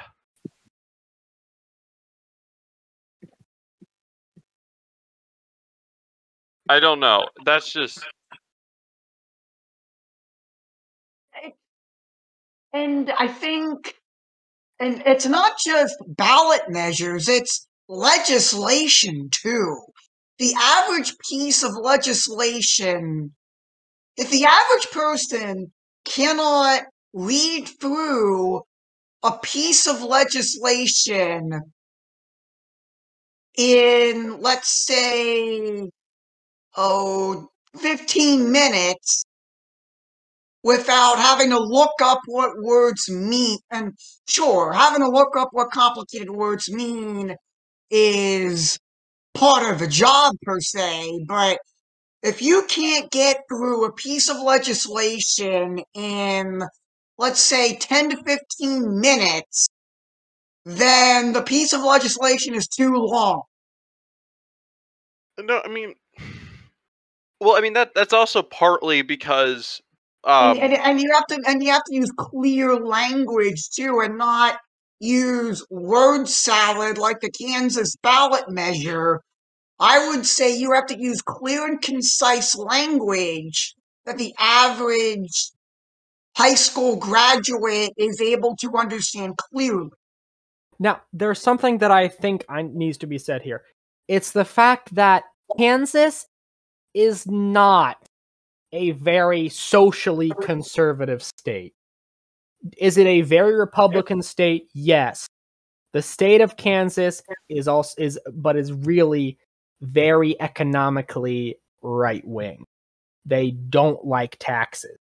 That's a very big thing in Kansas. Kansas is not an extremely socially conservative state. And that is one of the reasons why it failed here. It's because they... but they're not a very extremely. There are a lot of social conservatives, like Senator Roger Marshall is a very conservative person, but the state of Kansas itself is not as extremely conservative state. And really, both the ballot measure itself and also the fact that Kansas is, of course, just not an extremely socially conservative state. That's one of the main reasons why this measure failed. And I want to kind of tie it in to the fact that there is other cases that abortion has actually been kept out of state constitutions, like in Louisiana in 2020 when an amendment was put forward during the 2020 election. And this amendment passed, and the amendment itself actually outperformed Donald Trump. More people voted to put the amendment in place, and the amendment itself read, to protect human life, nothing in this Constitution shall be constructed to secure or protect a right to abortion or require the funding of abortion. Now that is simply written. It's very straightforward, and it tells you exactly what it says. And that's what they did in Louisiana. They were straightforward and put it to the point. They didn't do that in Kansas. And that measure outperformed Donald Trump. It got 62% of the vote, while Trump only got 58%. That was in 2020 during the election.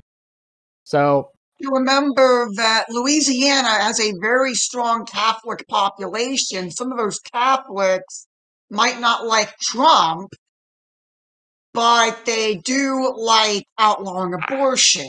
Mm-hmm. Well, yeah, but at the same time, with the whole Catholics and who should we vote for, I mean, it'd be nice if all of us got together and voted for literally anyone else, because 22% of the population, give or take, voting for something else outside the main partisan thing would be a huge disruption.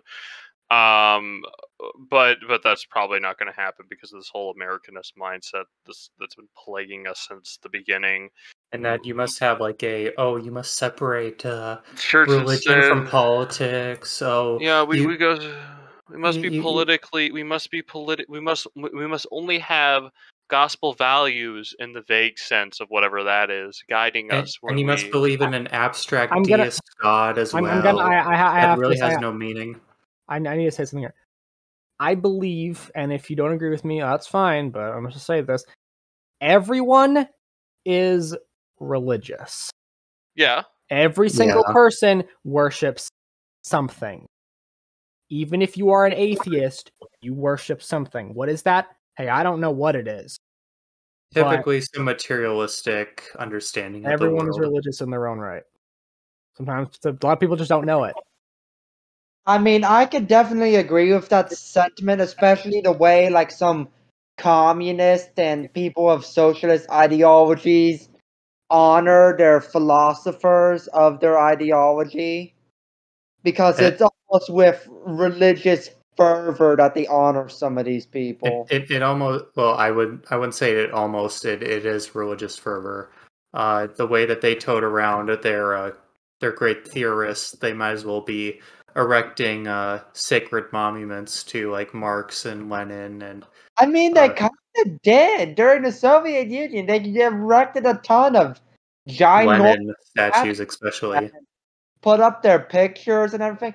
You know, for a political ideology that's against things like single leadership and great man history and such, they definitely idolize a very few and a very small number of people. Yeah, that's why, like, but then they accuse us of hero worship whenever we point to like great kings and saints and stuff. But then they don't see their own hypocrisy. Like, I hate the hypocrisy thing because everybody does it, and it doesn't really matter. But they also have their own hero worship complex, even if they don't realize it.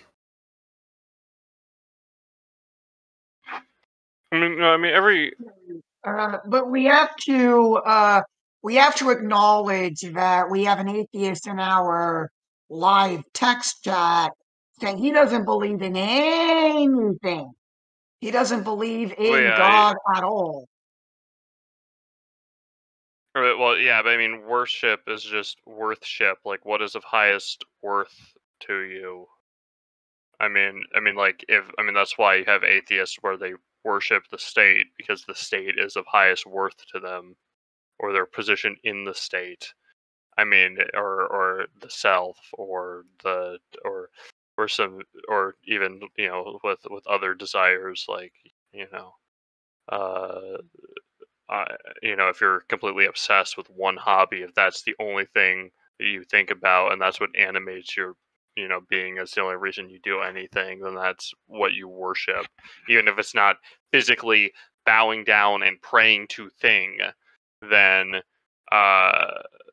Well, they effectively do that by their intellectuals running mind games and around the dialectic and reading essentially their sacred tomes written by Lenin, Marx, Engels, which by the way they read a lot more than the Communist Manifesto. Like some like normie cons, for those in the audience, will just think, oh, they only read the Communist Manifesto and they sprung their ideas from that. No, most of the time they actually like lived out their own lives, and they actually like did go through hardship, and they developed their ideas organically.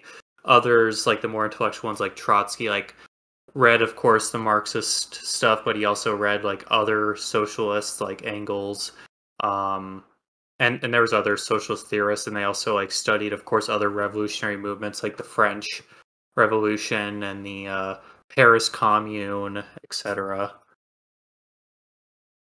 and took notes. So, okay. So that was where were we? Where were we? We were on clear legislation. Yeah, we were on clear legislation. So it it boggles the mind that Congress forces these representatives, representatives in Congress, to read bills that are longer than some novels. Most of them are longer than any reasonable book, unless it's a Yeah. Tolkien book. I think like Tolkien's works or like Summa Theologica from St. Thomas Aquinas might beat out American legislation. Like it's just ridiculous. Like literally no other country has such an overbloated system that they produce laws as long as ours.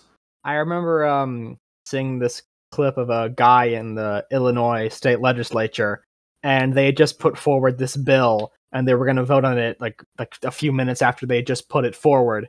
And one of the Republican guys got up and spoke about how, like, I'll find the video and I'll post it in the Discord server, but it's hilarious, honestly. But he gets really mad about it, and he's like, I can't vote on something that I can't even fully read! Yeah, that's well,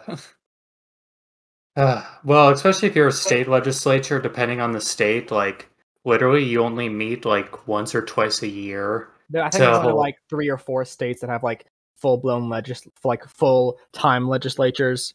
I think California and Texas. Pennsylvania does. I know Pennsylvania does because a friend of mine told me. Oh. Not sure why then, but yeah. Yeah, well, I mean, if you do have a larger population, you do have to keep a more active legislature, unlike North Dakota, where my grandfather was the House Speaker for one term, and they only met like twice a year. Okay, yeah, so like the states that have like full-time are New York, Pennsylvania, Michigan, and California. Oh, I was wrong about the Texas. I thought they had one. No, they have a hybrid. No, the Texas legislature only meets like once a year. That's it. I wish we could have like even smaller polities like Liechtenstein, where their parliament also only meets like once a year, but they literally vote to get rid of their own power and give it back to the Prince of Liechtenstein. I highly doubt that our elected officials will be voting to do that anytime Well, yeah, that's soon. because they're an unvirtuous people, so they wouldn't do something as virtuous as that. Unlike the people of Liechtenstein, which are still very devout German Catholics. Fun fact, and I think now we can do one of our bingo card fulfillments.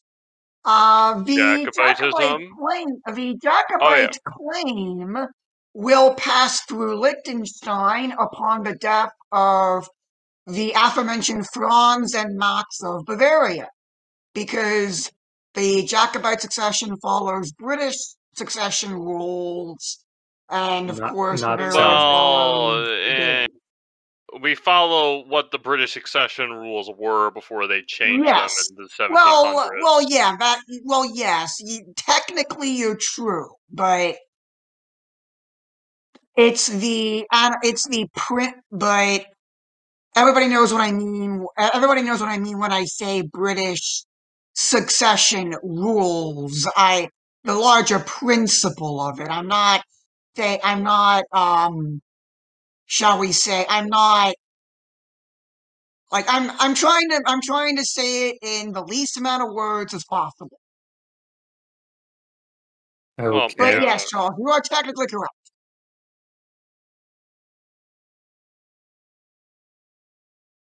Well, yeah. I mean, I don't know. So, anyways, the point being that the point being Bavarian that and the Bavarian and Jacobite claims will eventually separate because the Bavarians rely on absolute male primogeniture, whereas we just have male primogeniture. Another difference between the current British succession rules and that, because they got rid of male primogeniture. Okay. It's agnatic cognatic is male preference. Agnatic is male only.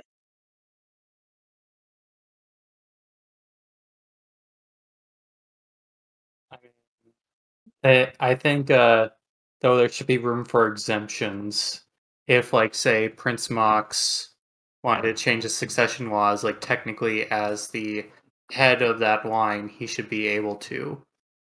Just saying. Yes. I'm saying you could, but I mean, it's not like. I mean, currently, right now, Jacobite's main goal should just be to get should just be to get King Francis to acknowledge our existence, because I think there's a better chance of him acknowledging the Jacobites' existence than it is for someone to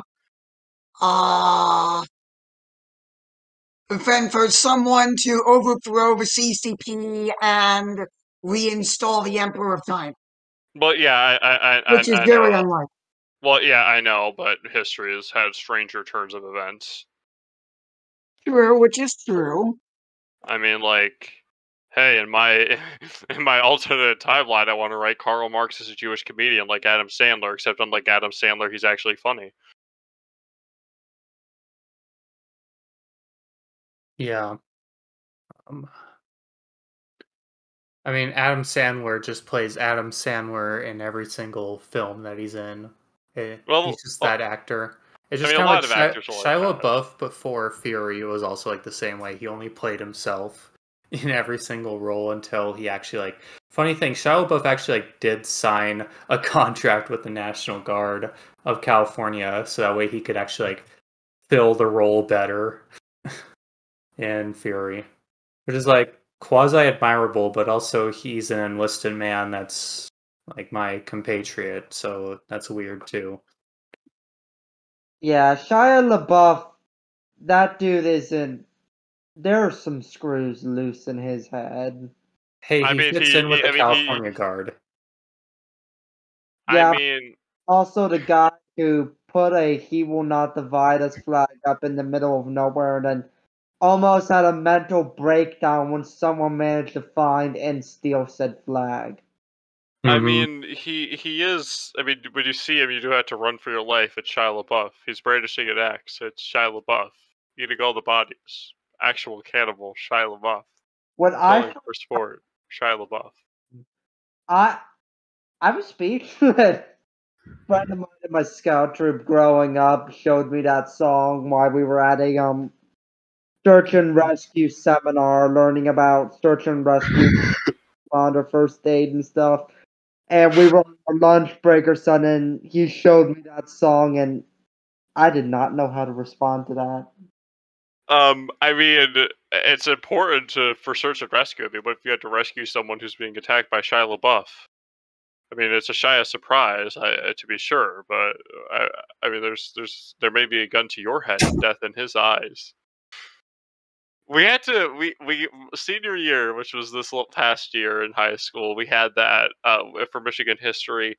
We had to do Michigan bands or whatever. We did Tally Hall because the guy in my group really liked Tally Hall, and I couldn't think of someone to be and the guy I wanted to do wasn't actually from Michigan, so I couldn't do Lee Murdoch, but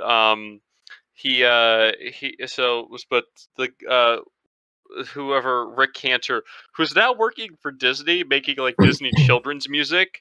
So you have a guy who did the Shia LaBeouf song with such child friendly lines as brandishing an axe at Shia LaBeouf, and there's a gun to your head and death in his eyes, but you could do jujitsu. Anyways, he's writing children's songs now, which is just hilarious. But let's see. Anyways, he was from Michigan, so even though it wasn't technically Tally Hall doing that, we played. God bless you. We played that. So yeah, there you go. There's your interesting Charles York fun fact for the day. I and my group played that song, and also we had two priests that year.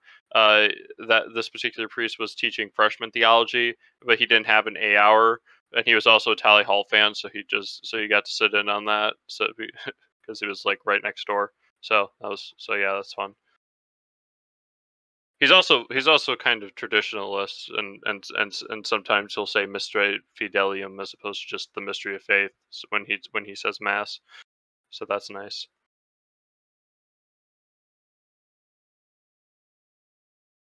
All right. Do we have any other comments on Shia LaBeouf? No. I have something to say. Yes. Do it. Just do it. Make your dream true. All right, that's it. All right. What? Yeah, we should probably just change this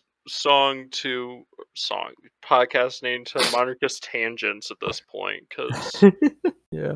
I don't. How does this relate to the primaries? I mean, this is a good mental exercise, like trying to figure out how we got from the primaries. Hey, it's just like a game of like telephone. Like you'll say banana, and somehow you'll get murder your mother at the end of the line. Okay, hold on. Am I the only person who calls it Chinese whispers? I mean, I've heard that, but like more people know it as telephone here in America, so I just use the. I can't remember if I just learned to call it Chinese whispers on my own, or if actually I was taught that it was called Chinese whispers. I was probably taught telephone, but I can't be the only one, right?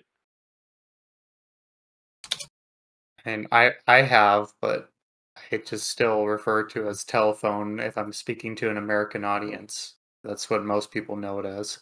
Right. What the heck? I went AFK for a few minutes. What happened?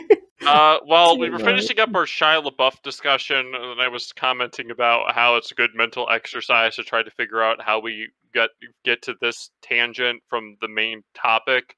And then he said it was a game of telephone, and I commented. Right. Okay. So what were we were discussing the primaries? Does it? So. Oh, the last thing I heard you say was Adam Sandler, except funny. I'll have you know that Adam Sandler is hilarious in some of his movies, especially Caddyshack. I Adam Sandler was in Caddyshack. I don't know. Oh, that might have been Burt. Okay, that might have been Burt Reynolds. Okay, I haven't seen his entire filmography. All I've seen is parts of 51st States, and I'm not impressed. And some other movie. I think one where he was an American football player. Right. The Longest Yard. It's called The Longest Yard. Is that one where he's from the Southland? I think... No, it's Waterboy. The Waterboy. Bobby Boucher. I don't know. It's look. I don't know. I don't know. And Adam Sandler, from what I've seen, he doesn't make me funny. Although I haven't really given him much of a chance. I'm sure he can. I'm sure he's good for a couple of laughs. You should give Adam Sandler a chance. Anyway, let us. Nah. I don't know. So, anyone want to create a new and exciting tangent on the primary thing, or actually talk about the primaries? Big day for the Trump candidates. Not a good day for the McConnell, Pence, etc. candidates. That is my thought. That is my one and only final thought. Anyone else? Good. All right. So now we can. Hey, you guys shouldn't be sounding tired. I mean, you're not the one who has to go to work tomorrow. Although I don't have to work 10 hours tomorrow, so that's nice. Yeah, I work 10-hour shifts. What are you talking about? I My work. condolences. Today is my Saturday. I mean, hey, I don't know why I get Mondays off, but I can't get Saturdays off. I really should ask if I can flip those, because I'd rather take Monday and do deep cleaning than have to work on Saturday after I do this podcast. But anyways, let's see. So we're ready to move on to original topic number 2, but now topic number 3. Yes. All right. So what happened was, really all I wanted to talk about was so Pope Francis he did something that I don't think he should have done. Do you mind if I take it so that you're not stumbling over your words? No. I can do this. I can do this. Okay. Okay, Pope Francis did something he really shouldn't have done, and he apologized for the Catholic Church's part or whatever in the residential school system. And the Canadian government said, "No, we don't accept your apology." Boy, you created the residential school systems. You were the one who created these school systems specifically for the purpose of taking the Indian out of the Indians, and gave the Catholics and the Methodists and the Canadian Anglicans or whatever all these different schools to run. And you were the one who didn't fund them enough so that when kids did die, because hey, typhus, or not typhus, but medical disease outbreaks did happen, you were the one who made it so the bodies couldn't either be sent home because of your funding, or the schools had to bury them with wooden crosses that would decay over the years because they're not as permanent as stone. You were the ones who helped perpetuate this thing. Okay. And let's not gloss over the church, members of the church abusing their students at some of these residential schools. So let's not gloss over that. I'm not glossing which was over also it. very rare. I will say. I'm not saying that it didn't happen. I'm just saying that I'm not saying that there weren't cases of abuse where people were like that. But one, that's not reflective of the entire hierarchy of the church or the entire church as a whole. I mean, it's like what people say with the. It's not like that with the Catholics. It's not like that with the Methodists. It's not like that with. I don't know if the Methodists ever had residential schools. But it's not like that with any of the other Protestant denominations. Just because a few people within the hierarchy acted like that doesn't mean that the entire hierarchy is like that. To condemn the entire system, to condemn an entire thing based on the actions of a few is ludicrous. And then the other thing you had to bear in mind is, I think, but don't quote me on this, the particular instance that started this whole mess, where they thought it was mass graves, was a bunch of tree roots when they actually did further investigating. What they scanned the ground, what they thought was originally child graves, but whatever. I don't know. It's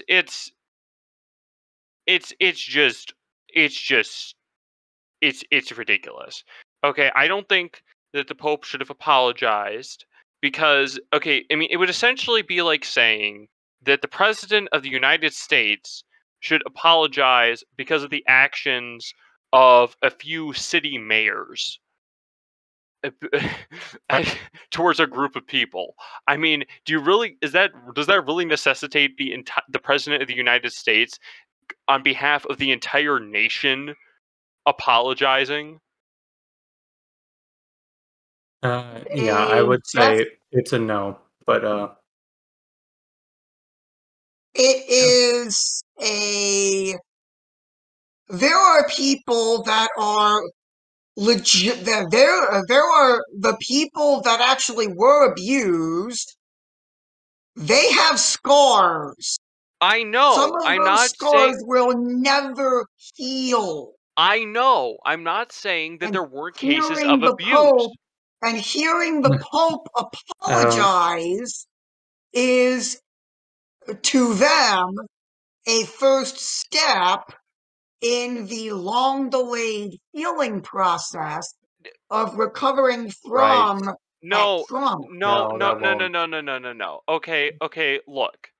Okay, if you have been abused by people within the church, okay, I'm sorry that happened to you. I wish I could have prevented it. But the fact remains is that the church didn't do anything wrong. People inside the church did something wrong. The church does not have a official policy saying that Indians should be beat. Okay, the church ideally, and the church did before the Anglo-Canadian thing got set up. The church dealt with Indians the same way she deals with any other people that aren't Christian. She evangelizes them to make them Christian, which is why you have Catholic Indians, which is why you had Catholic Indians who were Jacobites in 1715 building a fleet to go over and crush the Hold on. Hanoverians. But We will discuss that on yeah, our we can discuss that. We can clubs. discuss that for next year's Culloden special. But the thing is, but the fact remains. Okay, the church's position. The church does not have. If the church had, for whatever reason, which she wouldn't have, but the church had a position where it's like Indians kind of lame. Let's beat them up. Stance. Then that would be one thing. But the church doesn't have that stance. It was people. It was people when those cases of abuse were individuals within the church hierarchy. Okay, it's not like when America has her position of overthrowing governments that she doesn't like. I mean, that's an official US government position. It's not like one US president did something contrary to American foreign policy by overthrowing a government and replacing it with a U.S.-backed government. This is essentially U.S. policy. Okay, we don't have that in the Catholic Church. The Catholic Church never had a position where we are going to put Indians in this kind of where we want to put Indians in as a matter of preference in this kind of school to beat the Indian out of them, because the Catholic Church doesn't want to beat the Indian out of them, or they don't want to beat anything. The Catholic Church was always fine with allowing cultures to retain legitimately good parts of their culture. That's why the Spanish evangelists taught taught Indian pueblos Bible stories using folk dances. I mean, And this was, and to your point, getting back up to the Great White North, this is why Jean Brebeuf, etc., made Christmas carols, wrote Christmas carols in what was it, the native Iroquois language, and used things like beaver huts, etc., and the Christmas carols to them, because that is what they understood. well, yeah, no, I mean, And that is why we have Christmas and the evangelization of the German pagans is why we have Christmas trees. no, I mean, it's the yeah, I mean, we take legitimately good things that can be Christianized, and we adopt them, and then we discard the legitimately bad stuff, right? We discard the religion, uh, and we discard the parts of the culture that that are too infested with that religion, but then we keep the good stuff. I mean, if Catholicism had evangelized Japan and it wasn't crushed, then there wouldn't the samurai Bushido code wouldn't have gone away. It would have just been baptized, metaphorically, of course. And the parts where a samurai could just kill a peasant for whatever reason would go away, and then it would go away. But the concepts of honor and all that would remain. And when it comes to the Indians, it's not, the Catholic Church wouldn't have, the Catholic Church wasn't, the French weren't telling the Indians to stop their way of life when it came to moving villages or whatever, when the French were over here before the English took over the Plains of Abraham and whatnot. They were just Christianizing them and getting, look, okay, am I saying that every single person in the church was a saint? No, I'm not saying that every single person in the Canadian in the Canadian Catholic hierarchy, well, that's alliteration for you, Canadian Catholic, did their job to the best of their ability and did the right thing. No, I am not saying that they did that. Okay, because there are always going to be some, because when you have a church that's okay, the church itself is perfect, but the people within the church might not be, because we're all fallen humans. Okay. So you get this situation, and it is a bad situation, okay? But look, not to be too ranting. Just to say that if you have been abused, I'm sorry, but this apology isn't really anything, because the church as an institution has nothing to apologize for. People within the church have something to apologize for. People have, they definitely, there are some people who have things to apologize for, but the church itself doesn't. We should probably make mention that to a person, let's say, to the average person that isn't Catholic, the Catholic priest that they may interact with is the church to those people, because he is the only conduit to the Catholic Church that they have. I know, but at the same time, it is important to distinguish between representatives of an entity and the entity itself. I mean, okay, case in point, the insurance or the restoration whatever company that's supposed to be fixing our house. A lot of people have had really great experiences with this company, but the person who the person who's in charge of our home's restoration, because remember I told you we got shot up a few months ago. They still aren't done, by the way, and now we've just started to do a lot of the work ourselves. When I say we, I'm just assisting at this point because I can't really paint.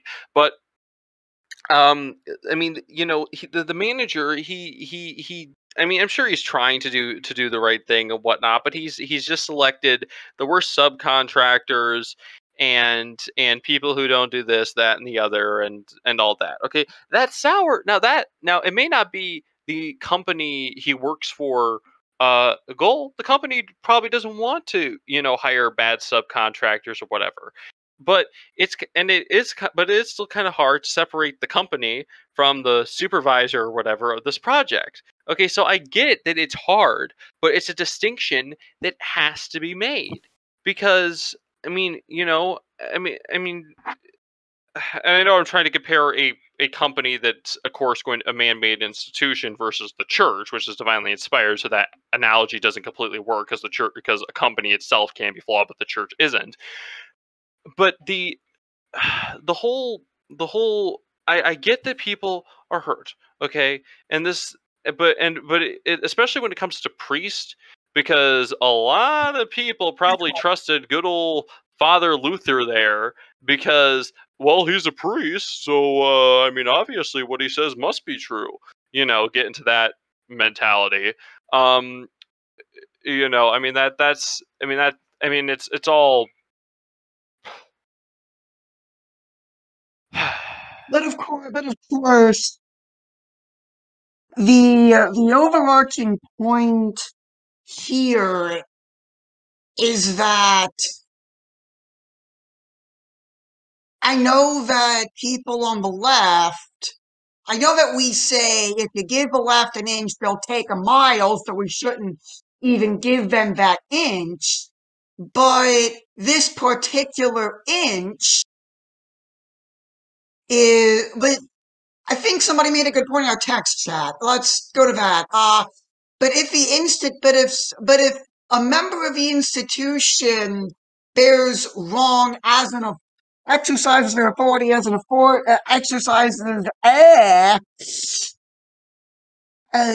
do wrong in their capacity as authority figures, the institution bears some, I suppose, responsibility. Like, let's just... Well, no. I get what you're saying, but that would be an attack on the divine constitution of the church.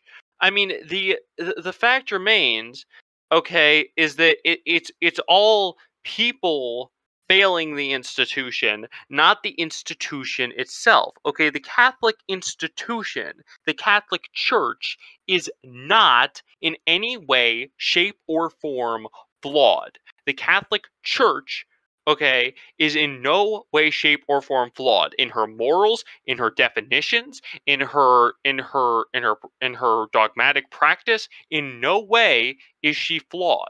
Okay, so to claim, I'm not saying that Pope Francis is saying that the church in that sense is wrong. Okay, but the whole thing, okay, but the institution bears some responsibility. Okay, that's not the church bearing responsibility in that capacity. That's just the bishops. That's just the hierarchy within the church. Yes, bearing so such I responsibility, think, but not the yeah. concept of bishops themselves, because the bishop is a necessary role. Well, But the institution contributed to the wrongdoing, and the institution in itself is in the wrongdoing because the institution is made up and ran by the people who contribute to the institution, and therefore they are implicit. No. What I'm saying is that the church institution, the hierarchy as what it is with priests and bishops and the Pope, okay, that is divinely founded. Okay, we had to have bishops, right? We have Christ made the 12 apostles the bishops, okay, and then he made Peter, Blessed Peter, Pope. Okay, and then he established the priesthood. He did this. Okay, that the hierarchy in that sense, okay, there's nothing wrong with it. It's the people within the hierarchy. Individual dioceses may have had bad practice, but the concept of bishops, and you can't condemn the concept of bishops or priests or anything like that based on the actions of those bishops or priests, because those were divinely founded positions. Okay. When so the institution itself, the church itself, is in no way flawed. Okay, it's just the people within it, and maybe the human elements that have been put in or maybe the human elements that assist in that sense, because there's technically nothing saying that we have to have parish secretaries. We do because of canon law, but there's nothing, but canon law in that sense could change. Okay, so the church in itself that is infallible. It's the faith in itself that's infallible. The church and the faith are not necessarily the same thing. The church is an institution. It's the Catholic faith. No, they are, because there is two. Just like how you have a temporal and a spiritual self, the church also has a temporal and spiritual self. The church as a physical institution is temporal. The church as a spiritual as its spiritual self is beyond the temporal one. It's because everything has both a spiritual and a physical sense to it. Yes, the physical sense is like walking into a cathedral, meeting the bishop in person, etc. But then the actual spirit of the church is Christ's one true Holy Catholic and Apostolic Church that maintains the traditions given to us by the apostles that were received to them at Pentecost, etc. Well, then still, the Catholic Church did owe an apology because if the Catholic Church No. No. The then people. Oh, sorry. I'll let you finish. Hold on. not to abide and participate in the residential school system. They chose. They were basically, it was either they participated or somebody else participated. Well, okay. No. We don't have to take it to that. Okay, that's the individual bishops as people, as individual men who decided to participate. Okay, that's the individual bishops as deciding to participate. Okay, the church as itself, okay, what those bishops did had nothing to do with what Father Father Strauss over in Berlin was doing at the time, or Bishop, or Bishop. You can just say Father X or Bishop Y. You don't have to. I know. Father so and so in Berlin, or Father or Bishop Strauss in Africa or whatever. That's okay. Those are the Canadian hierarchy as people may have failed in that sense, but the institution of bishops and priests and the Pope, which I don't even think the Pope was. I don't think like any of the bishops walked up to the Pope and be like, "Hey, should we do this presidential thing?" The divinely founded institutions and orders and everything of the church, that never failed. That hasn't failed. Okay, I mean, because it can't. The bishops didn't. The concept of bishop. Okay, the position of bishop did nothing wrong. Run by religious orders that aren't exactly that are. Weren't these schools run by like the Dominicans, the Franciscans, and not by? Most of them are run by Jesuits. With Jesuits, Right. by the way, they don't have bishops that they necessarily own up to, besides for the Pope himself. That's why they can typically take on those types of things as individuals without having to consult their own bishops in those dioceses, because they just don't view themselves as like needing that well, what's the term I'm looking for? Essentially mandate from their bishops. Well, yeah, because that's really how the Jesuits were founded. It's like we want an order that only answers. I mean, like their only answers to the papacy. Saint Timothy of Loyola. Yeah, no, Ignatius. Ignatius. Saint Ignatius of Loyola and the other founders of the Jesuits, they wanted an order Francis Xavier, Saint Francis Xavier, Saint Aloysius Gonzaga, etc. Yeah, they wanted an order that specifically answers to the papacy, but yeah. So that's yeah. I mean, I guess to look. Okay, and I'm not saying that the Pope is necessarily saying the church is apologizing in that respect, okay? Because I don't think he is.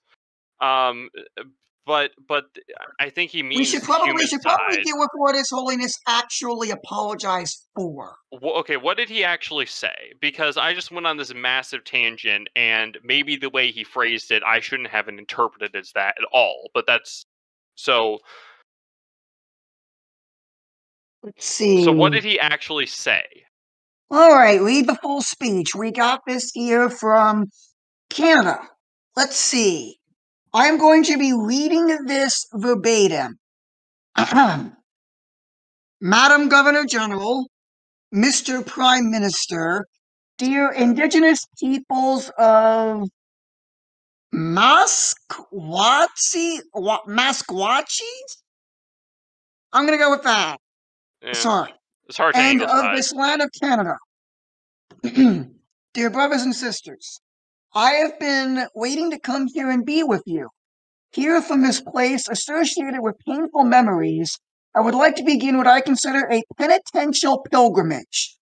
I have come to your native lands to tell you in person of my sorrow, to implore God's forgiveness, healing, and reconciliation, to express my closeness and to pray with you and for you. I recall the meetings we had in Rome 4 months ago.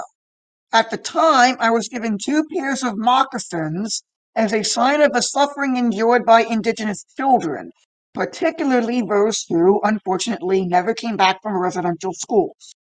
I was asked to return the moccasins when I came to Canada, and I will do so at the end of these few words, in which I would like to reflect on this symbol, which over the past few months has kept alive my sense of sorrow, indignation, and shame. The memory of those children is indeed painful. It urges us to work to ensure that every child is treated with love, honor, and respect. At the same time, those moccasins also speak to us of a path to follow, a journey that we desire to make together. We want to walk together, to pray together, and to work together, so that the sufferings of the past can lead to a future of justice, healing, and reconciliation. That is why the first part of my pilgrimage among you takes place in this region, which from time immemorial has seen the presence of indigenous peoples. These are lands that speak to us. They enable us to remember. To remember, brothers and sisters. You have lived on these lands for thousands of years, following ways of life that respect the earth which you received as a legacy from past generations and are keeping for those yet to come. You have treated it as a gift of the Creator to be shared with others and to be cherished in harmony with all that exists, in profound fellowship with all living beings. In this way, you learned to foster a sense of family and community and to build solid bonds between generations, honoring your elders and caring for your little ones. A treasury of sound customs and teachings centered on concern for others, truthfulness, courage and respect, humility, honesty, and practical wisdom. Yet, if those were the first steps taken in these lands, the path of remembrance leads us, sadly, to those that followed. The place where we are gathered renews within me the deep sense of pain and remorse that I have felt in these past months. I think back on the tragic situations that so many of you, your families, and your communities have known, of what you shared with me about the suffering you endured in the residential schools. These are traumas that are in some way reawakened whenever the subject comes up. I realize, too, that our meeting today can bring back old memories and hurts, and that many of you may feel uncomfortable even as I speak. Yet it is right to remember, because forgetfulness leads us to indifference, and has been said, the opposite of love is not hatred, it's indifference. And the opposite of life is not death, it's indifference, a quote from Elie Wiesel. To remember the devastating experiences that took place in residential schools hurts, angers, causes pain, and yet is necessary. One quick editorial comment here. I don't know what Elie Wiesel meant by that particular quote. I do know what Elie Wiesel means by that quote. I will continue with Pope Francis. Read on, McGuff. It is necessary to remember how the policies of assimilation and enfranchisement, which also included the residential school system, were devastating to the people of these lands. When the European colonists first arrived here, there was a great opportunity to bring about a fruitful encounter between cultures, traditions, and forms of spirituality. Yet, for the most part, that did not happen. Again, I think back on the stories he told, how the policies of assimilation ended up systematically marginalizing the indigenous peoples, how also through the system of residential schools, your languages and cultures were denigrated and suppressed, how children suffered physical, verbal, psychological, and spiritual abuse, how they were taken away from their homes at a young age, and how that indelibly affected relationships between parents and children, grandparents and grandchildren. I thank you for making me appreciate this, for telling me about the heavy burdens that you still bear, for sharing with me these bitter memories. Today I am here in this land that, along with its ancient memories, preserves the scars of still open wounds. I am here because the first step of my penitential pilgrimage among you is that of again asking forgiveness, of telling you once more that I am deeply sorry. Sorry for the ways in which, regrettably, many Christians supported the colonizing mentality of the powers that oppress the indigenous peoples. I am sorry. I ask forgiveness, in particular, for the ways in which many members of the church and of religious communities cooperated, not least through their indifference in projects of cultural destruction and forced assimilation promoted by the governments of that time, which culminated in the system of residential schools. Although Christian charity was not absent, and there were many outstanding instances of devotion and care for children, the overall effects of the policies linked to the residential schools were catastrophic. What our Christian faith tells us is that this was a disastrous error, incompatible with the gospel of Jesus Christ. It is painful to think of how the firm soil of values, language, and culture that made up the authentic identity of your peoples was eroded, and that you have continued to pay the price of this. In the face of this deplorable evil, the church kneels before God and implores his forgiveness for the sins of her children. I myself wish to reaffirm this with shame and unambiguously. I humbly beg forgiveness of the evil committed by so many Christians against the indigenous peoples. Dear brothers and sisters, many of you and your representatives have stated that begging pardon is not the end of the matter. I fully agree. That is only the first step, the starting point. I also recognize that, looking to the past, no effort to beg pardon and to seek to repair harm done will ever be sufficient, and that, looking ahead to the future, no effort must be spared to create a culture able to prevent such situations from happening. Here, Francis is quoting himself. An important part of this process will be to conduct a serious investigation into the facts of what took place in the past, and to assist the survivors of the residential schools to experience healing from the traumas they suffered. I trust and pray that Christians and civil society in this land may grow in the ability to accept and respect the identity and the experience of the indigenous peoples. It is my hope that concrete ways can be found to make those peoples better known and esteemed, so that all may learn to walk together. For my part, I will continue to encourage the efforts of all Catholics to support the indigenous peoples. I have done so at various times and occasions through meetings, appeals, and also through the writing of an apostolic exhortation. I realize that all of this will require time and patience.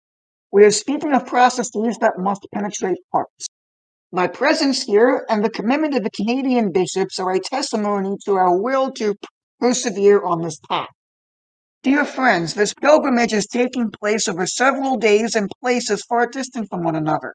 Even so, it will not allow me to accept the many invitations I have received to visit centers like Kamloops, Winnipeg, and various places in Saskatchewan, Yukon, and the Northwest Territories. Nonetheless, please know that all of you are in my thoughts and in my prayer. Know that I am aware of the sufferings and traumas, the difficulties and challenges experienced by the indigenous peoples in every region of this country.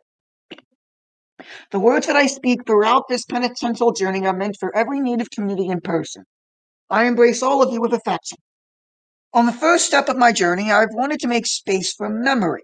Here today, I am with you to recall the past, to grieve with you, to bow our heads together in silence, and to pray before the graves. Let us allow these moments of silence to help us interiorize our pain. Silence and prayer in the face of evil we pray to the Lord for goodness. In the face of death, we pray to the God of life. Our Lord Jesus Christ took a grave which seemed the burial place of every hope and dream, leaving behind only sorrow, pain, and resignation, and made it a place of rebirth and resurrection, the beginning of a history of new life and universal reconciliation. Our own efforts are not enough to achieve healing and reconciliation. We need God's grace. We need the quiet and powerful wisdom of the Spirit, the tender love of the Comforter. May He bring to fulfillment the deepest expectations of our hearts. May He guide our steps and enable us to advance together on our own journey. And that is the end of the speech. Okay. In most instances, I think that he means. He said individuals within it, and he said Christians. So okay, I get that. Although his verbiage on the sharing culture thing is just.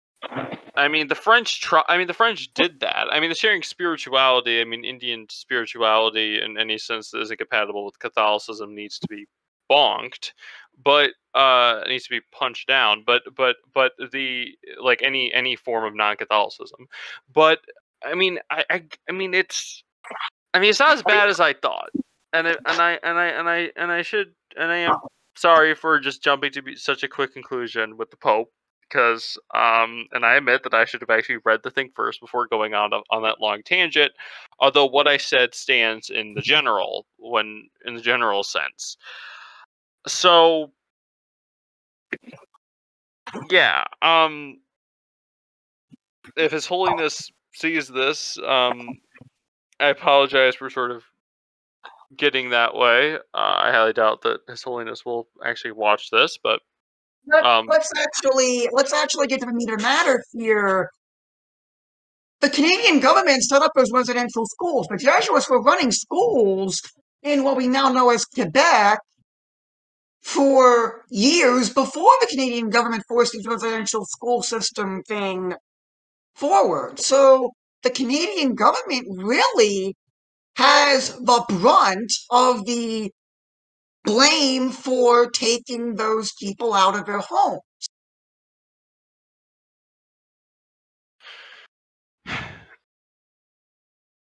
No, I mean,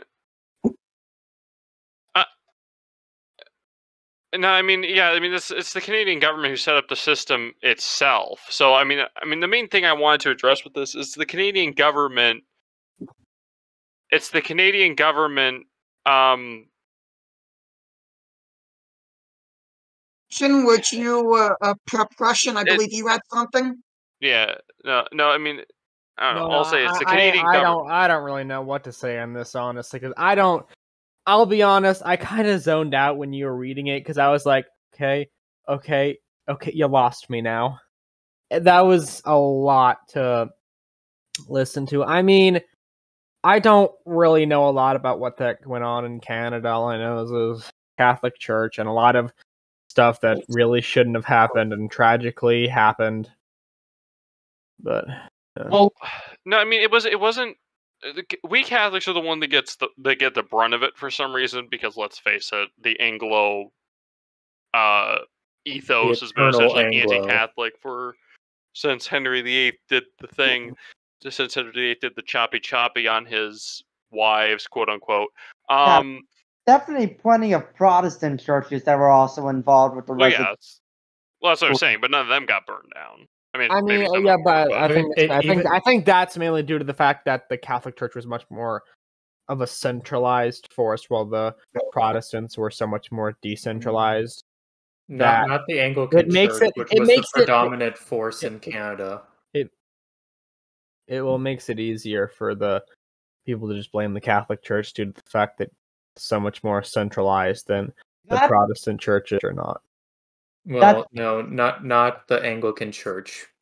That is predominant in it was predominant at the time in Canada, and was the majority of Protestantism there, which has the same apostolic system as Catholicism, because it was essentially a clean split instead of a rough split. Although their apostolic succession died out. But I'm saying that now that now the blame is of course being shown on the Catholic Church because the fact it's so much more centralized. And at this point, the Anglican Church is just kind of phased. I know you're playing devil's advocate, but also I'm saying that also if they're going to be truly down to history, they also need to demand apologies from Her Majesty the Queen and her Anglican Church. Oh, they probably will, honestly. You know, I doubt it though. There will be some people who will, of course, try to get. Or there's some people. I mean, there are people like in multiple parts of the Caribbean, which said that the Queen is a colonizer and such, and have attempted to throw off the monarchy. I don't remember. Not just attempted; they did throw off the monarchy in Barbados by Prime Minister Fiat. But there was another country in the Caribbean which the Prime Minister attempted to, but then he put it to a vote in the country and it got shoved down by maybe at the very least 7%. 7 or 70? 7% at the very. That's the very least. I'm pretty sure it's more than that, but I can't remember exactly what the numbers were. I'm saying 7 at the very least, 7 points more. Yeah. Well, anyways, I just wanted to say the start. The Anglicans lost their apostolic succession because I said they have an apostolic structure. Oh, okay, I just wanted to make that clear though, just so there was no confusion. Okay. The Orthodox are the only ones that schismed from Rome that still have their apostolic succession. And the lesser Eastern churches, but everyone just kind of forgets. Well, they are also considered in the Orthodox camp, like the Ethiopian Orthodox, the Georgian Orthodox, etc. Yeah, I don't know, but there's also like different kind of Jacobite. You see, there are two kinds of Jacobites. When I say I'm a Jacobite, I mean in the monarchist sense. There's also a lesser Eastern church called Jacobites who are kicking around that I don't think they're technically. I don't know. The lesser Eastern churches are weird, and I don't know much about them. So I just know that I think most of them, if not all of them, have elements that have returned to communion with Rome. So, yay. I mean, the Eritrean Orthodox Church, is now the Eritrean Rite of the Catholic Church. Recently came back into communion in 2014. Yeah, it was very recent. I think it was definitely established by Pope Francis, though. Although Pope Francis has been around for a long time, actually. I think that was under Benedict when the Eritrean Church came back into communion. I want to say I read it was Francis early in his pontificate. Yeah, the date of that doesn't really matter. The point is, I think Pope Francis became Pope when I was in 2nd or 3rd grade. Because I remember watching. It was delayed because Wi-Fi was not what it is now, so it was delayed by 8 minutes or whatever, because it kept lagging. But we actually watched it. We actually watched Pope Benedict's retirement, or not retirement, but it was leaving the office live. So that was kind of. neat. And I remember the father saying mass, and he's like. And they said Benedict or Pope, and he's like, "Oh, wait a minute, we have no Pope." So when that was because he actually, what is a priest supposed to say when he gets to that part of the mass when we're in the interim between popes? Is he just supposed to omit that part? He just omits it. Okay, sweet. Dang, how long is? Okay, hold on. Let me just quickly go that. When did Pope Francis?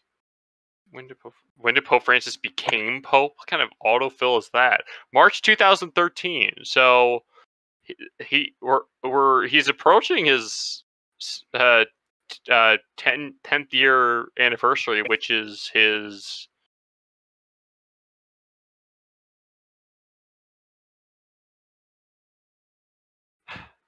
Yeah.